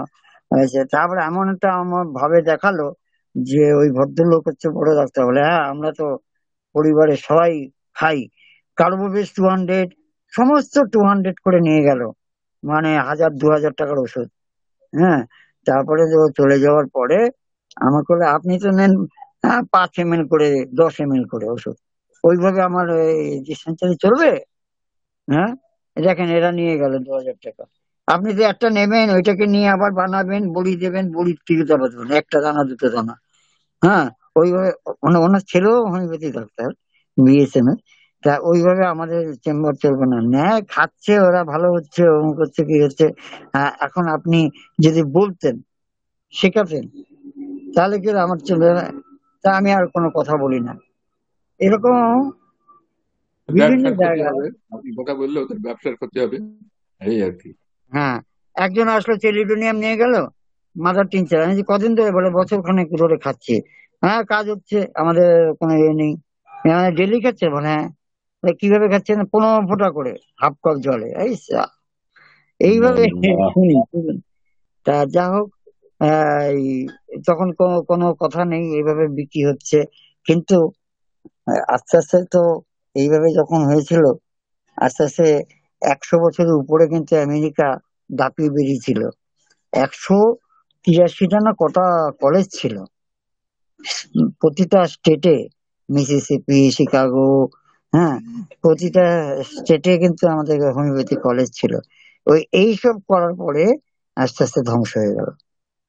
নীতি না মানলে পরে যে গাইডলাইন, একটা কনস্টিটিউশন, একটা ক্লাব বা একটা সংগঠন যদি কনস্টিটিউশন না থাকে, মানে বেঁধে রাখার মতন যদি না থাকে, তাহলে কিন্তু সেই প্রতিষ্ঠান বেশি দিন চলতে পারে না। তাই কনস্টিটিউশনটা কে ঠিক করবে? বিজ্ঞ লোকেরা বা বিভিন্ন এই কনস্টিটিউশনের মধ্যে আমাদের ক্লাবটা চলবে বা আমাদের সংগঠন চলবে। তাহলে কনস্টিটিউশনটাতে আমাদের যে বেঁধে দিয়ে গেছিলেন হ্যানিম্যান সাহেব, অর্গানন অফ মেডিসিনে, আমাদের ক্রনিক ডিজিজে, এবং তারপরে কেন্ট এসে যে বাঁধলেন, বিভিন্ন মনীষীরা এসে বেঁধে দিলেন, সেগুলোর থেকে বিস্তৃত হলে পরেই আমরা কিন্তু পিছিয়ে যাব। আমাদের তখন কেউ পাত্তা দেবে না। আপনারা একজন এই কথা বলেন, আরেকজন এই কথা বলেন, কিন্তু মূল বইটা কিন্তু পড়তে হবে। মূল বইটার মধ্যে যা লিখেছে সেটাকে একবার পড়লে হবে না, বারবার পড়ে পড়ে এটা আত্মস্থ করতে হবে, মনের মধ্যে গেঁথে নিতে হবে। এখানে তো মুখস্থ কিছু নেই। হ্যাঁ, মনে বুঝতে হবে যে কোনটা কি। যেমন আমরা অ্যানাটমিতে বুঝি অ্যাপেন্ডিক্সটা কোথায়। হ্যাঁ, আমরা বুঝি অ্যাপেন্ডিক্সের যদি যদি ইনফ্লামেশন হয়ে যায়, অ্যাপেন্ডিক্স যদি বেড়ে যায়, যদি অ্যাপেন্ডিক্সের ওখানটা যদি বেড়ে যায়, সিমটমে যদি তার পায়খানা না হয়, পায়খানা যদি না হয় এবং কিছু খেতে পারছে না, এবং সে খাওয়ার সঙ্গে সঙ্গে বমি হয়ে যাচ্ছে, মানে ওই ইন্টেস্টাইনের পাস করার জন্য তাকে ভাইটাল ফোর্স মুখ দিয়ে বার করে দিয়ে তাকে বাঁচাবার চেষ্টা করছে। হ্যাঁ, এবং পায়খানাটা মুখের যে বমিটা অনেকটা থেকে স্টুলের কালার মতো, স্টুলের মতন দুর্গন্ধযুক্ত, তখন কি বুঝতে বাকি রাখে যে ওই অবস্ট্রাকশনটাকে ইমিডিয়েট অপারেশন বা সার্জারি করতে হবে? তার জন্য আমাদের সার্জারি জ্ঞানটাও তো দিয়ে দিয়েছে। এস এস মানে হচ্ছে সার্জারি। হ্যাঁ, ডিএমএস, হ্যাঁ, medicine and surgery and gynae obstetrics, বিভিন্ন রকম অভিজ্ঞতা নিয়ে, এবং এই অভিজ্ঞতাগুলো কি কি অভিজ্ঞতা লাগবে সে 3 নম্বরে পরিজমের লিখে দিয়ে একটা ডাক্তার হতে গেলে। তা আগের দিনে যারা যারা কলেজে না পড়ে ডাক্তার হয়েছে, তারা কিন্তু এইসব গুলো ভালো করে রপ্ত করে আবার নিজেরা ওই Davidson, Harrison, practice of medicine বা গাইনো অবস্টেটিক্স, তারপরে সার্জারি সব নিজেরা বাড়িতে পড়েছে বা মাস্টারমশাইয়ের কাছে গেছে বা বিভিন্ন সেমিনারে অ্যাটেন্ড করে তারা মানে পারসিভ করেছে, বুঝতে পেরেছে। তা যা হোক, এরকম একটা পেশেন্ট যখন আমার কাছে এলো, তখন কি হলো, আমি বললাম যে ইমিডিয়েট তুমি আর কোথাও না গিয়ে এই আমাদের দমদম মিউনিসিপ্যালিটিতে সার্জন আছেন আর কে চক্রবর্তী, ওনার কাছে গিয়ে এক্ষুনি ভর্তি হও এবং অপারেশন করে নাও। আমি তো যখন আসছিলাম এক বুড়ো ডাক্তারের কাছে গেলাম, সে বলল যে আমি ওষুধ দিচ্ছি, তোমার এটা গলে যাবে। আমি যে ওইটা গলবে না, তুমি গলে যাবে। ওইটা তো গলবে মানে তুমিও গলে যাবে, কিন্তু যাও, আর কোনো কথা বলবে না। আমি সে প্যাকেটের উপর লিখে দিলাম, এবং 11টার মধ্যেই তার সার্জারি হয়ে গেল। বিশাল ফুলে গেছিল, সে 7 দিন ধরে পায়খানা করে না। হ্যাঁ, আমি তো কোনো ওষুধই দিইনি, হাতে মানে শুইয়ে মানে এক্সামিনও করিনি। তার শুধু এই লক্ষণগুলো দেখেই বুঝতে পেরেছি, এবং তাকে মুখের ভাব দেখে বুঝতে পেরেছি। এবং সুস্থ হওয়ার পরে যখন ও হাঁটতে হাঁটতে পারে, বাবাকে নিয়ে একেবারে মিষ্টির প্যাকেট ট্যাকেট নিয়ে এসে প্রণাম টনাম, যে মা এ কি আবার মিষ্টি কেন এসব? না না না, আপনি বাঁচিয়ে দিয়েছেন আমার মেয়েকে। সেদিনকে যেদিন ওর কথা শুনতাম আমার মেয়ে মরেই যেত। ডাক্তার বলেছি, খুব ভালো ডাক্তার, পাঠিয়ে দিয়েছে। এই দেখেন, ওখান থেকে যে আমার এটা বেরোলো মুখ দিয়ে, তাতে আমার আমাদের যে হোমিওপ্যাথিকেরই জয় হলো, যে হোমিওপ্যাথি ডাক্তারবাবুরাও বোঝে। তাতে ওদের একটা ওরাও একটা সম্মানের চোখে দেখবে ওই এলাকায়। অন্যান্য ওদের ওদের যে অ্যালোপ্যাথিক যে কনফারেন্স হয়, ওখানে বলে দেয় যে ওই এই এলাকার মধ্যে অমুক ডাক্তারই মানে পাশ করা হোমিওপ্যাথি ডাক্তার, বোঝে, মানে এটা নিয়ে আলোচনা করে। যাই হোক, এইভাবে আমাদের জ্ঞান, যে হ্যানিম্যান সাহেব যে এই যে কথাগুলো লিখে গেছেন, যে একটার পর একটা, এবার স্টমাকের পরে স্টুলে যাবে, লিভারে যাবে, যকৃতে যাবে, প্রত্যেকটা বেশি না 5টা 6টা করে উনি লাইনে দিয়ে দিয়েছে। এই লাইনগুলো দেখি আমি এখন অবাক হয়ে যাই, এর আগে অবাক হয়ে যেতাম। ঠিক এই লাইনগুলোই যেন লিখে দিয়ে গেছে। ওই লাইকোপোডিয়ামে বড়িকে লিখেছেন, বড়িক পড়লে কেমন হয়? বড়িক পড়লে ফিজিওলজি বোঝা যায়, বড়িকে প্র্যাকটিস অফ মেডিসিন আছে, বড়িকে প্যাথোলজি আছে, বড়িকে অ্যানাটমি আছে, বড়িকে এই যে লাইনগুলো আছে হেনেমেনের লাইনগুলোও ঢুকে গেছে। হ্যাঁ, এই হচ্ছে। এখন রোজার মরিসন এসছেন, আমাদের স্যার পড়ান, আমাদের বোল্ডেন পড়াচ্ছেন সিরাজুল স্যার, খুব সুন্দর সুন্দর এরা যে অভিজ্ঞতাগুলো সব নিয়ে ঢুকিয়ে দিয়েছে, সেগুলো আমরা আলোচনা করছি আমাদের বেসিকটা জানার জন্য। আজকে কোরআনটি আপনাদের আশীর্বাদে আমি পড়তে পারছি। হ্যাঁ, আপনাদের আশীর্বাদ না দিলে তো আমি পড়তে পারতাম না, এই জন্য আপনাদের অশেষ ধন্যবাদ। যা হোক, আমি যেখানে পড়ছিলাম, এবারে the small bag around the abdomen. আচ্ছা আচ্ছা, from the small of the bag around the abdomen, especially below the stomach, a sensation of constriction as from a bandage after she had had no stool for several days. কোমর থেকে উদরের চারিপার্শ্বে জুড়ে, বিশেষত পাকস্থলীর নিচে bandage বাঁধার ন্যায় একটা সংকুচিত অনুভূতি কয়েকদিন ধরে পায়খানা না হওয়ার পর আরেক তার এটা দেখা দিয়েছিল। এই দেখেন যেটা বললাম, তার এটা দেখা দিয়েছিল।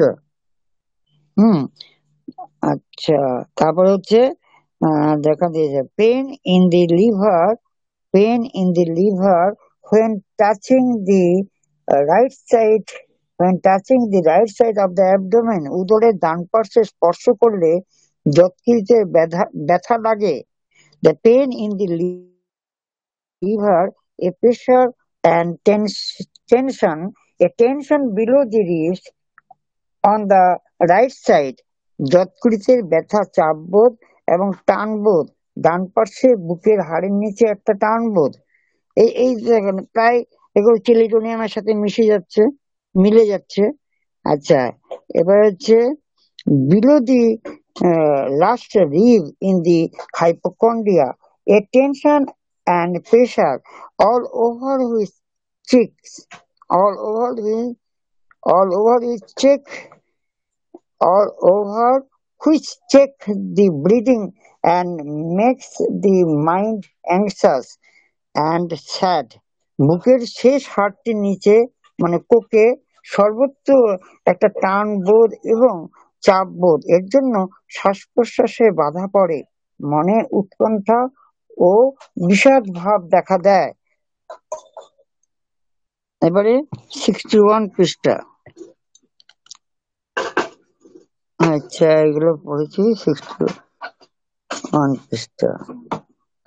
Pain in the liver stitches, mostly when stooping quickly, দ্রুত নিচু হলে বেশিরভাগ সময় যকৃতে ব্যথা বা সূচ ফোটানো অনুভূতি হয়। ইনফ্লামেশন অফ দ্য লিভার, যকৃতে প্রদাহ, আমরা অনেক ওষুধ আছে যকৃতে প্রদাহ। Pressure in the abdomen as from a stone, উদরে পাথর থাকার ন্যায় চাপবোধ। এখানে একটা আছে ফুটনোটে বলছেন যে which often rises to the pit of stomach, digging and causing vomiting, যে মানে যেটার উপর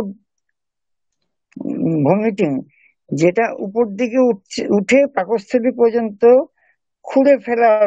খুঁড়ে ফেলার ব্যথা হয় ও বমি আসে, ডিগিং। আচ্ছা, হার্ডনেস অফ দ্য অ্যাবডোমেন, উদরে শক্ত ভাব। ক্র্যাম্পিক colic, A গ্রাস্পিং pain in the bowels, মলভাণ্ডে আক্ষেপজনক সুর ব্যথা, খামচে ধরা ব্যথা, গ্রাস্পিং। In colic, coldness on one side of the বাউল, শুল ব্যথার উদরে এক পার্শ্বে ঠান্ডা বোধ। এ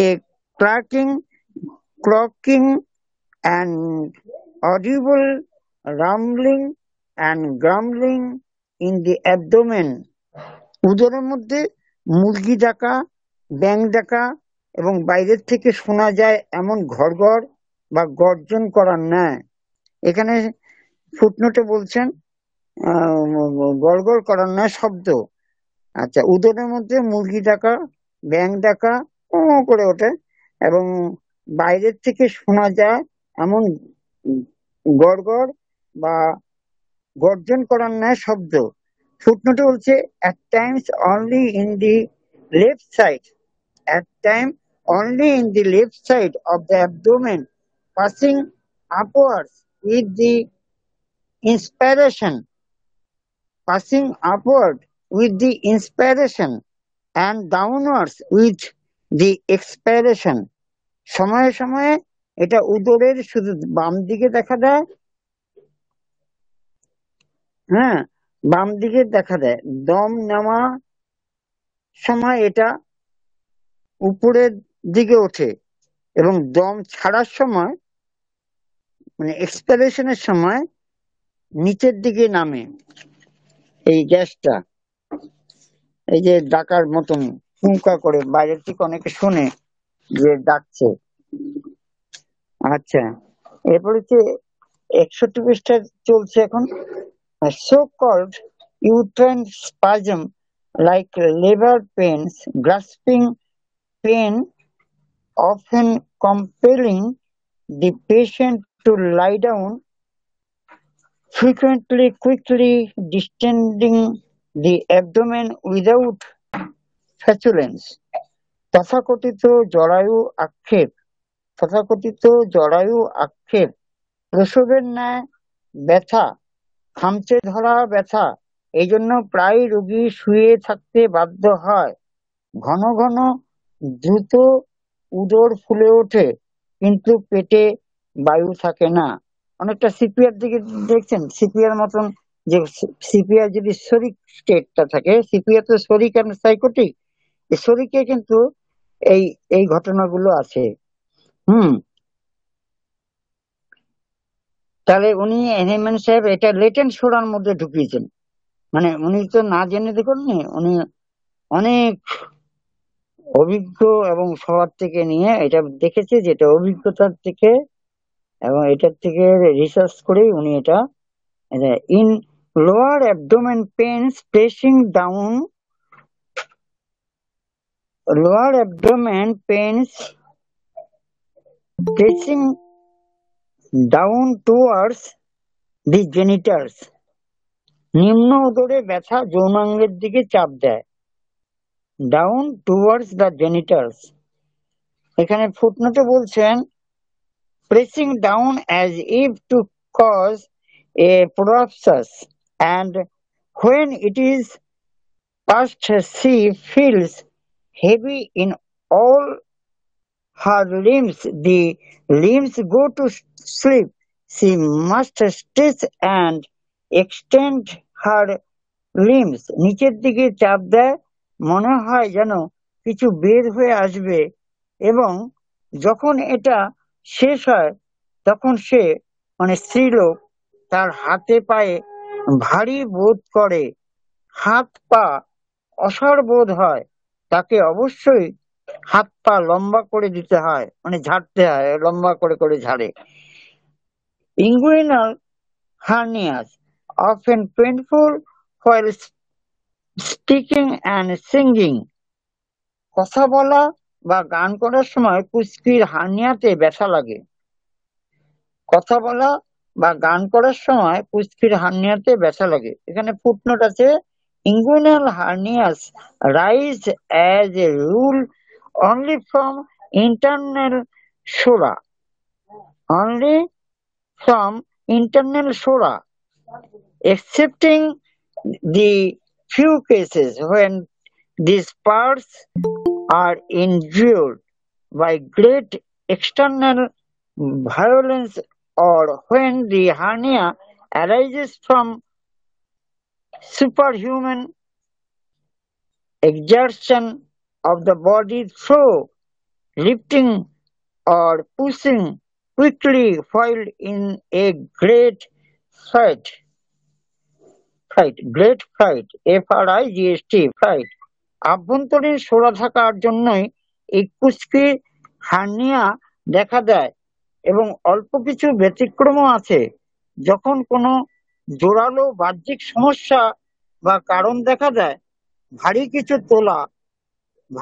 তোলা বা দ্রুত কিছু খেলা ইত্যাদি কারণে বা ভীষণভাবে ভয় পেলে দেখা দিতে পারে এই যে হার্নিয়া, যে আমাদের ইঙ্গুইনাল হার্নিয়া, স্ত্রীর লোকদের অনেক সময় অ্যাবডোমিনাল হার্নিয়া হয় সিজার ক্ষেত্রে, যেগুলো অ্যাবডোমিনাল সিট গুলোকে কেটে কেটে যার দুর্বল করে দেয়, সেখান থেকে ইন্টেস্টাইন যেন বাইরের দিকে ঠেলে বেরিয়ে আসতে থাকে। আমাদের সিপিয়াতে আছে তলপেট যেন ভারী হয়ে তলপেটটা যেন বেরিয়ে আসে অনেকটা, ওই ড্যাগ গুলো আছে না, ছোট ছোট এরকম ড্যাগ গুলো আছে, মাঝখানটা বেরিয়ে গেছে উপরে এসে ঢাকনা। ওই আজকাল আবার এই বাড়িতে অনেকে বিরিয়ানি করার ড্যাগ কিনে, ওরকম ড্যাগের মতন যে সুস্থর মতন বেরিয়ে আসে, ওই অ্যাবডোমেনটা, লোয়ার অ্যাবডোমেন মানে হাইপোগ্যাস্ট্রিকটা বেরিয়ে আসে ইয়ের মতো সিপিআর। তা সেরকম যাদের হার্নিয়া হয়, বেশি ভারী জিনিস তুলতে মানে মানে উনি হয়তো 5 কেজি তুলতে পারবেন, উনি 50 কেজির সাথে হাত হাত মিলিয়েছেন, তাতে যেই মানে স্ট্রেসটা পড়ে, ইঙ্গুইনাল রিংটা হয়তো ওখান দিয়ে একটু বড় হয়ে গেল, সঙ্গে সঙ্গে ইঙ্গুইনাল রিং দিয়ে ওই স্মল ইন্টেস্টাইনের কিছু পার্ট ঢুকে গেল।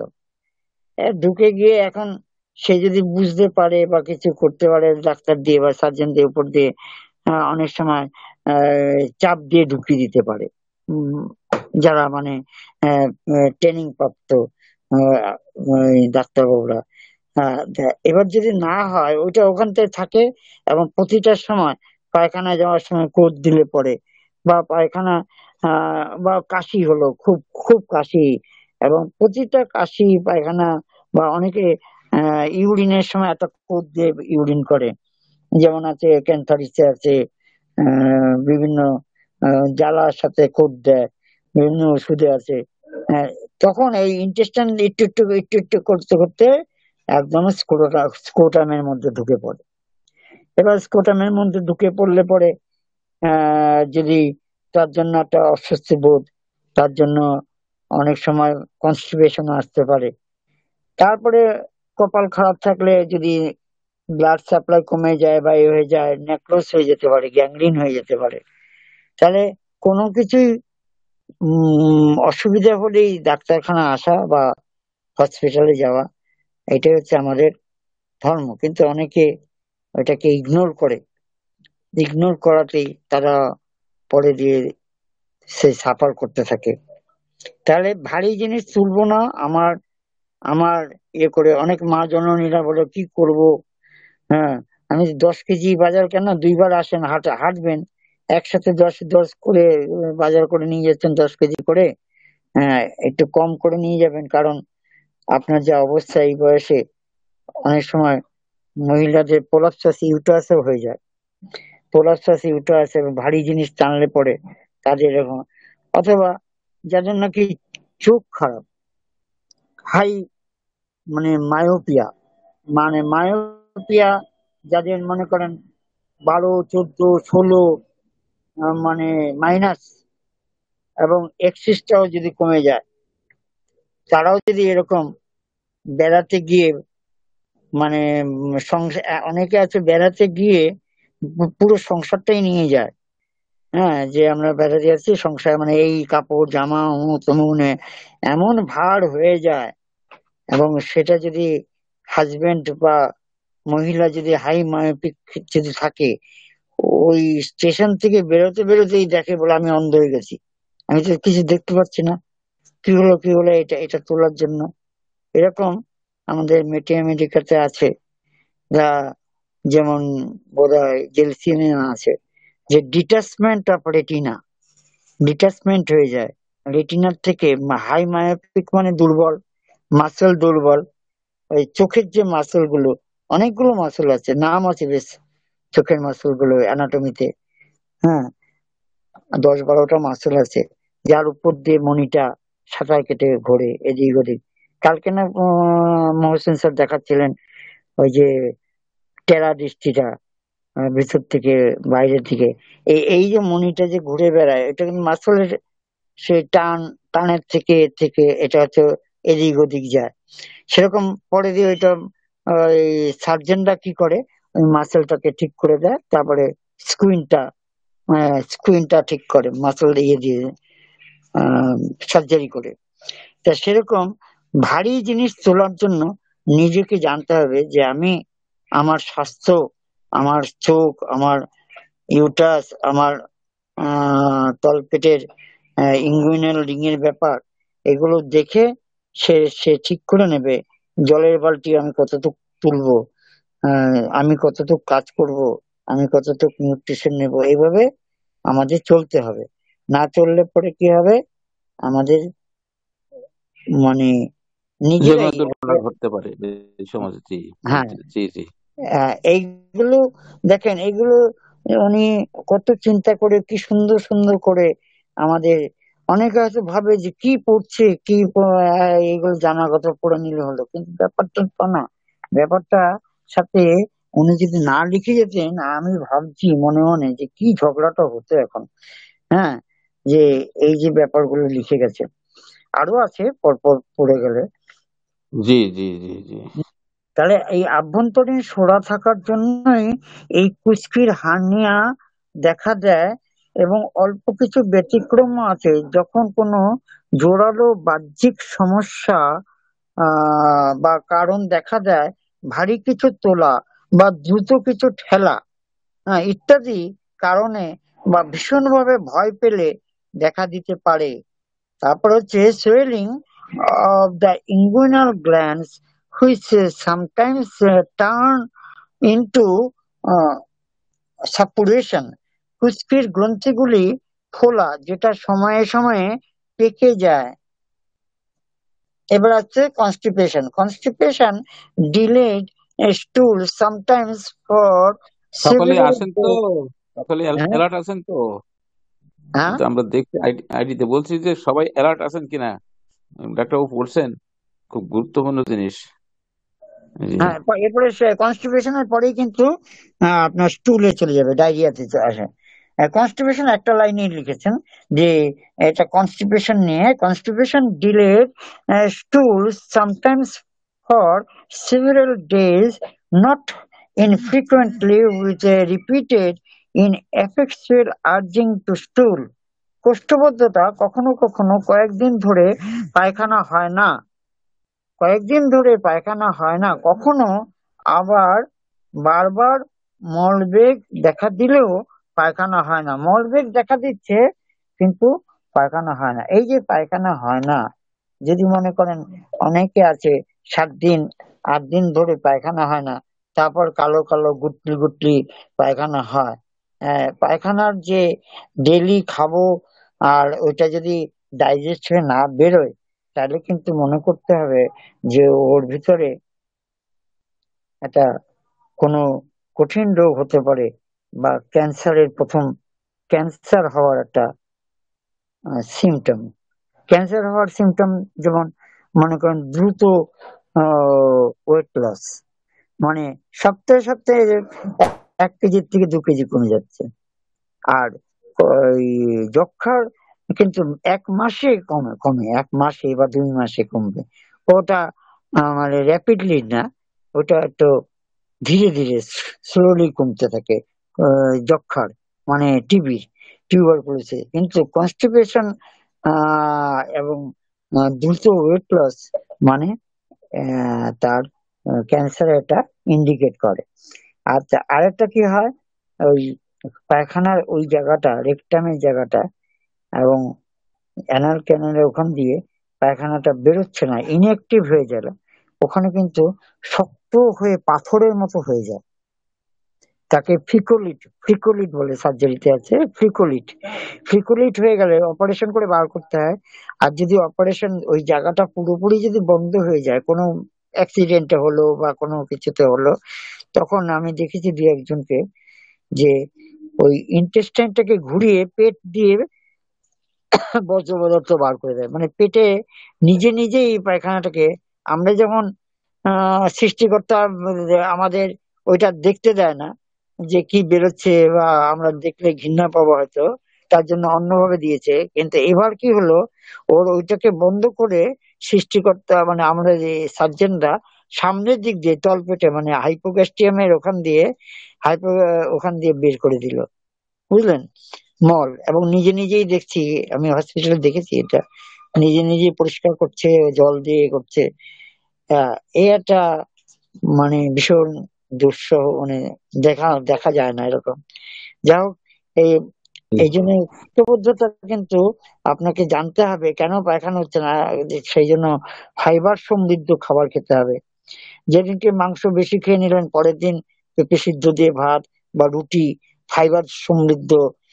ফাইবার সমৃদ্ধের মধ্যে কি কি আছে, যেমন পেয়ারা, শসা, আপেল, সব কিন্তু ফল কিন্তু 12টার আগে খেতে হয়, মানে বা 2টোর পরে কিন্তু খেতে নেই। ফলটা সকাল দিকে খেলে ওটা ডাইজেস্ট হয় এবং কার্যকারিতাটা ভালো হয়। আচ্ছা, উম, বলে। এবং তাই সেই জন্য কোষ্ঠবদ্ধতার দিকে নজর রাখতে হবে। আচ্ছা, তারপরে এটা হচ্ছে স্টুল। 61 পৃষ্ঠায় স্টুল হার্ড অ্যাজ এ বার্ন। দেখেন, hard as a burn in small নটস like a sheep ডাং। দেখেন, সিপ ডাং আছে আমাদের টেলিডোনিয়ামে, বার্ন আছে আমাদের ব্রায়োনিয়াতে। often covered with mucus and sometimes also enveloped by ventils of blood. পায়খানা শক্ত পোড়া পোড়ার মতো ছোট ছোট গুটি গুটি যেন ভেড়ার নাড়ি, প্রায় শ্লেষা জড়ানো, যেমন গ্রাফাইটিসও আছে। কখনো কখনো উপরে রক্তের রেখার মতো থাকে, স্টুল of mere mucus mucus piles, শুধুমাত্র শ্লেষা মল, মানে শ্লেষা অর্শ, শুধুমাত্র শ্লেষা মল বা শ্লেষা অর্শ। Passage passage of round once passage of round once দি অ্যানাস, মলদ্বার দিয়ে কেচক্রমী বের হয়। Discharge of pieces of tapeworm, ফিতাকৃমির খণ্ড বের হয়। এই যে ফিতাকৃমি, দেখেন, ফিতাকৃমি বেরোতে কেউ দেখেছেন কিনা জানি না, কিন্তু আমি একবার, টেনিয়াসলিয়াম, যেটাকে ওই খন্ড খন্ড খন্ড খন্ড দেহ ওদের। জি, হ্যাঁ, আমি একবার একটা কুকুর দেখি দৌড়চ্ছে, আর তার পাশে ওই আগে ওই যে আমাদের টেপ রেকর্ডের ছিল না, মানে লম্বা সিনেমা হ্যাঁ, রিলের মতন, জি সেই জি জি। সিনেমা রিলের মতন একটা জেলি টাইপের, আর এরকম দুই দিক দিয়ে বাঁধন সুতোর মতো, যে রিবন লাইভ বেরোচ্ছে আর কুকুরটা দৌড়চ্ছে, যে অনেক বড় লম্বা। তা আমি জানি এটা তো ফিতেকিমি, কুকুর থেকে বেরোতে আমি একদিন দেখেছিলাম একটা রাস্তায়। হ্যাঁ, সে কিন্তু হ্যানিম্যান সাহেব করলেন কি, হ্যানিম্যান সাহেব যখন বললেন যে আমাদের কৃমি তাড়ানোর ওষুধ আছে, সেটা এই যে কৃমির যে ব্যাপারটা, যে আমরা সিনা দিলাম বা টিউক্রিয়াম দিলাম বা স্যান্টোনাইন দিলাম বা এই স্পাইজিলিয়া দিলাম, যাই দিই, ও ডাক্তার বাবু 6 মাস পর পরই দেখি আমার মেয়েটার এরকম অসুবিধা হয়, এই ভরে যায়, বা থ্রেড ওয়ান, সুতোর মতো কৃমি। তা যে একবার ওষুধ নিলে হবে? আপনাকে তো বারবার ওষুধ নিতে হবে। এসে বারবার ওষুধ যদি না নেন, তাহলে কি করে যাবে? বলে বারবার, মানে আমরা তো অনেকে আছে নামটা জানলে পরে নিজেরাই কিনে এনে খায়, নাম জানলে পরে নিজেরা কিনে এনে খায়। তাই আমি বলছি, নিজেরা কিনে ওটা খেতে হবে না, ওকে মায়াজমেটিক ট্রিটমেন্ট করতে হবে। তো মায়াজমেটিক ট্রিটমেন্ট তো ওরা বোঝে না, বলে আপনি বুঝবেন না, শুধু শুধু কিন্তু ওষুধ খেয়ে যেতে হবে। এখানে হ্যানিম্যানে অর্গানল অফ মেডিসিনে আপনার বোধহয় ইন্ট্রোডাকশনে 13 নম্বর ফুটনোট দেখবেন, 13 নম্বরে। হ্যাঁ, ওখানে কৃমি চড়ানোর জন্য উনি সুন্দর লিখে গেছেন, যে এটা আগেও বলেছিলাম, আবার একটু বলছি, যে পেটের মধ্যে যেমন গর্ভবতী মহিলাদের যে পেটে বাচ্চা থাকে, সে যখন গর্ভবতী মহিলা যখন অসুস্থ হয়, তখন পেটের বাচ্চা খুব নড়ানড়ি মানে নড়াচড়া করে এবং তার হাত পা ছোড়া সেগুলো করতে থাকে। সেও কিন্তু অসুস্থ হয়ে পড়েছে। মা অসুস্থ মানে ছেলে গর্ভস্থ সন্তানও অসুস্থ। তার জন্য পেটের মধ্যে লাথি মারে, একটা ওরও তো কষ্ট হচ্ছে, ওই জন্য ও নড়ানড়ি করছে। মা যদি রাষ্ট্রক্স হয়, অর্থাৎ মানে বাইরে যদি বেরিয়ে আসে, যদি ছেলে রাষ্ট্রক্সের মতন সিমটম দেয়, মাকে রাষ্ট্রক্স খাওয়ালে হয়ে যায়। এরকম আগের দিনে ডাক্তারবাবুরা করতো, এখনো আমরা করি, আমিও করি। সেরকম ওই গর্ভস্থ যে কৃমিগুলো যদি যখন যে পুরুষ মানে যার কৃমি আছে সে যদি অসুস্থ হয়, তখন ওরা মল ভান্ডার থেকে বেরিয়ে এসে রেকটামের গায়ে, অন্ত্রের গায়ে মধ্যে খোঁচাখুচি আরম্ভ করে এবং বেরিয়ে খোঁচাখুচি এবং তারাও অসুস্থ হয়েছে।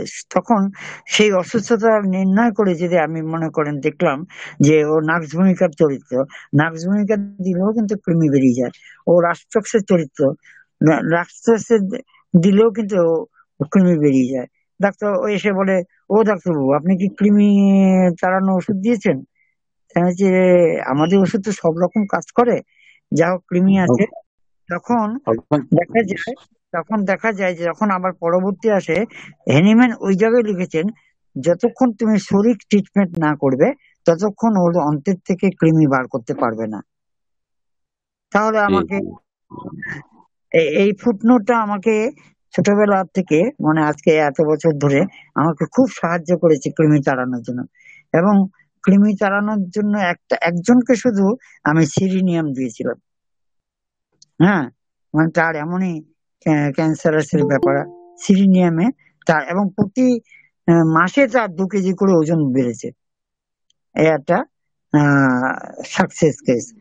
আর তাহলে এই যে শরীর তাড়ানোর জন্য যে এই যে খন্ড খন্ড, উনি ওখানে লিখেছে যে আমরা ফিতেকৃমিটাকে কিভাবে বার করি, খন্ড খন্ড করে বার করে দিই। এখানে তাই লিখেছে যে ফিতেকৃমি খন্ড খন্ড বের হয়। এই কথাটা উনি অর্গাননে ইন্ট্রোডাকশনে 13 নম্বর 10 থেকে পড়ে যাবেন, ফুটনোট খুব সুন্দর। আচ্ছা, তাহলে স্টুল in the beginning very hard and troublesome followed by diarrhoea. প্রথমে পায়খানা খুব শক্ত, পরে উদরময়। দেখেন এই লাইনগুলো দেখেন আপনি পেয়েছেন আপনার ইয়েতে মেটি আমেরিকাতে। তাহলে ওই লাইনটা পেলে আপনি নিশ্চয় বুঝবেন যে এই ওষুধটা এটা লেটেন্ট সোরার ওষুধ। তাহলে কতটা আমাদের সাহায্য করছে আমাদের যদি টেক্সট বুকটা পড়া থাকে এবং আত্মস্থ করা থাকে। আর এরপরে হচ্ছে ভেরি পেল হোয়াইট স্টুল, খুব বিবর্ণ সাদাতে পায়খানা। গ্রে স্টুল, ধূসর পায়খানা। গ্রিন স্টুল, সবুজ পায়খানা। ক্লে কালার স্টুল, কাদা রঙের পায়খানা। স্টুল উইথ টিউটেড সাওয়ার স্মেল, পায়খানা পুজের ন্যায় টক গন্ধ। পায়খানার সময় মল stools with putrid sour smell, পায়খানা পুজের ন্যায় টক গন্ধ।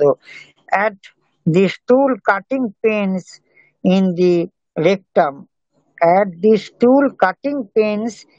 rectum, পায়খানার সময় মলভাণ্ডে কেটে ফেলার মতো ব্যথা।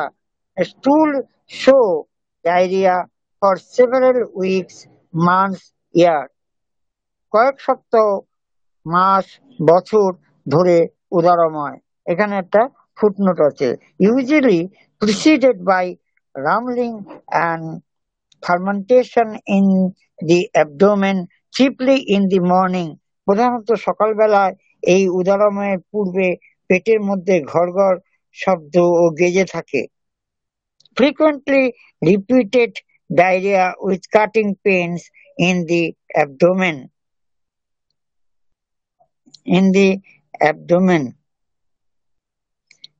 lasting several days. Frequently repeated diarrhea with cutting pains in the abdomen lasting several days. কয়েকদিন ব্যাপী ঘন ঘন উদরময় দেখা দেয়, সাথে কেটে ফেলার মতো ব্যথা। After a স্টুল, specially after a softer more copious evacuation, পায়খানার great and sudden prostration, পায়খানার পর, বিশেষত নরম পায়খানার পর প্রচুর পায়খানা হয় এবং হঠাৎ খুব দুর্বল হয়ে পড়ে। ঠিক আছে, এতটুকু থাকলো। এখানে একটা ফুটনোট আছে যে হ্যাঁ, জি ফুটনোট আছে যে বিশেষত হ্যাঁ, পাকস্থলীর অবস্থানে দুর্বলতা, উৎকণ্ঠা, অস্থিরতা ইত্যাদি দেখা দেয়। হ্যাঁ, এছাড়াও সময়ে সময়ে উদরে বা কোমরে শীত অনুভূত হয় ইত্যাদি। এসব সুপ্ত সার কারণে হয়ে যায়। ধন্যবাদ ডাক্তারবাবু। মানে আজকে এখানে থাকলে ভালো হয় নাকি? হ্যাঁ, হ্যাঁ, হ্যাঁ, এই যে প্রায় 8:30 বাজতে আসছে, 27 বাজে। তো অসংখ্য ধন্যবাদ ডাক্তারবাবু, আপনি ধৈর্য সহকারে পড়ছেন, আমাদেরকেও ধৈর্য সহকারে শুনতে হবে। তো মাশাআল্লাহ, খুব ভালো লাগলো। সকলেই কি অবস্থা জানি না, আমি ডাক্তারবাবুর সাথে পড়লাম, সকলেই শুনেছেন। তো মাশাআল্লাহ খুব ভালো লাগলো, অভিজ্ঞতা শেয়ার করলেন এর মাঝখান দিয়ে।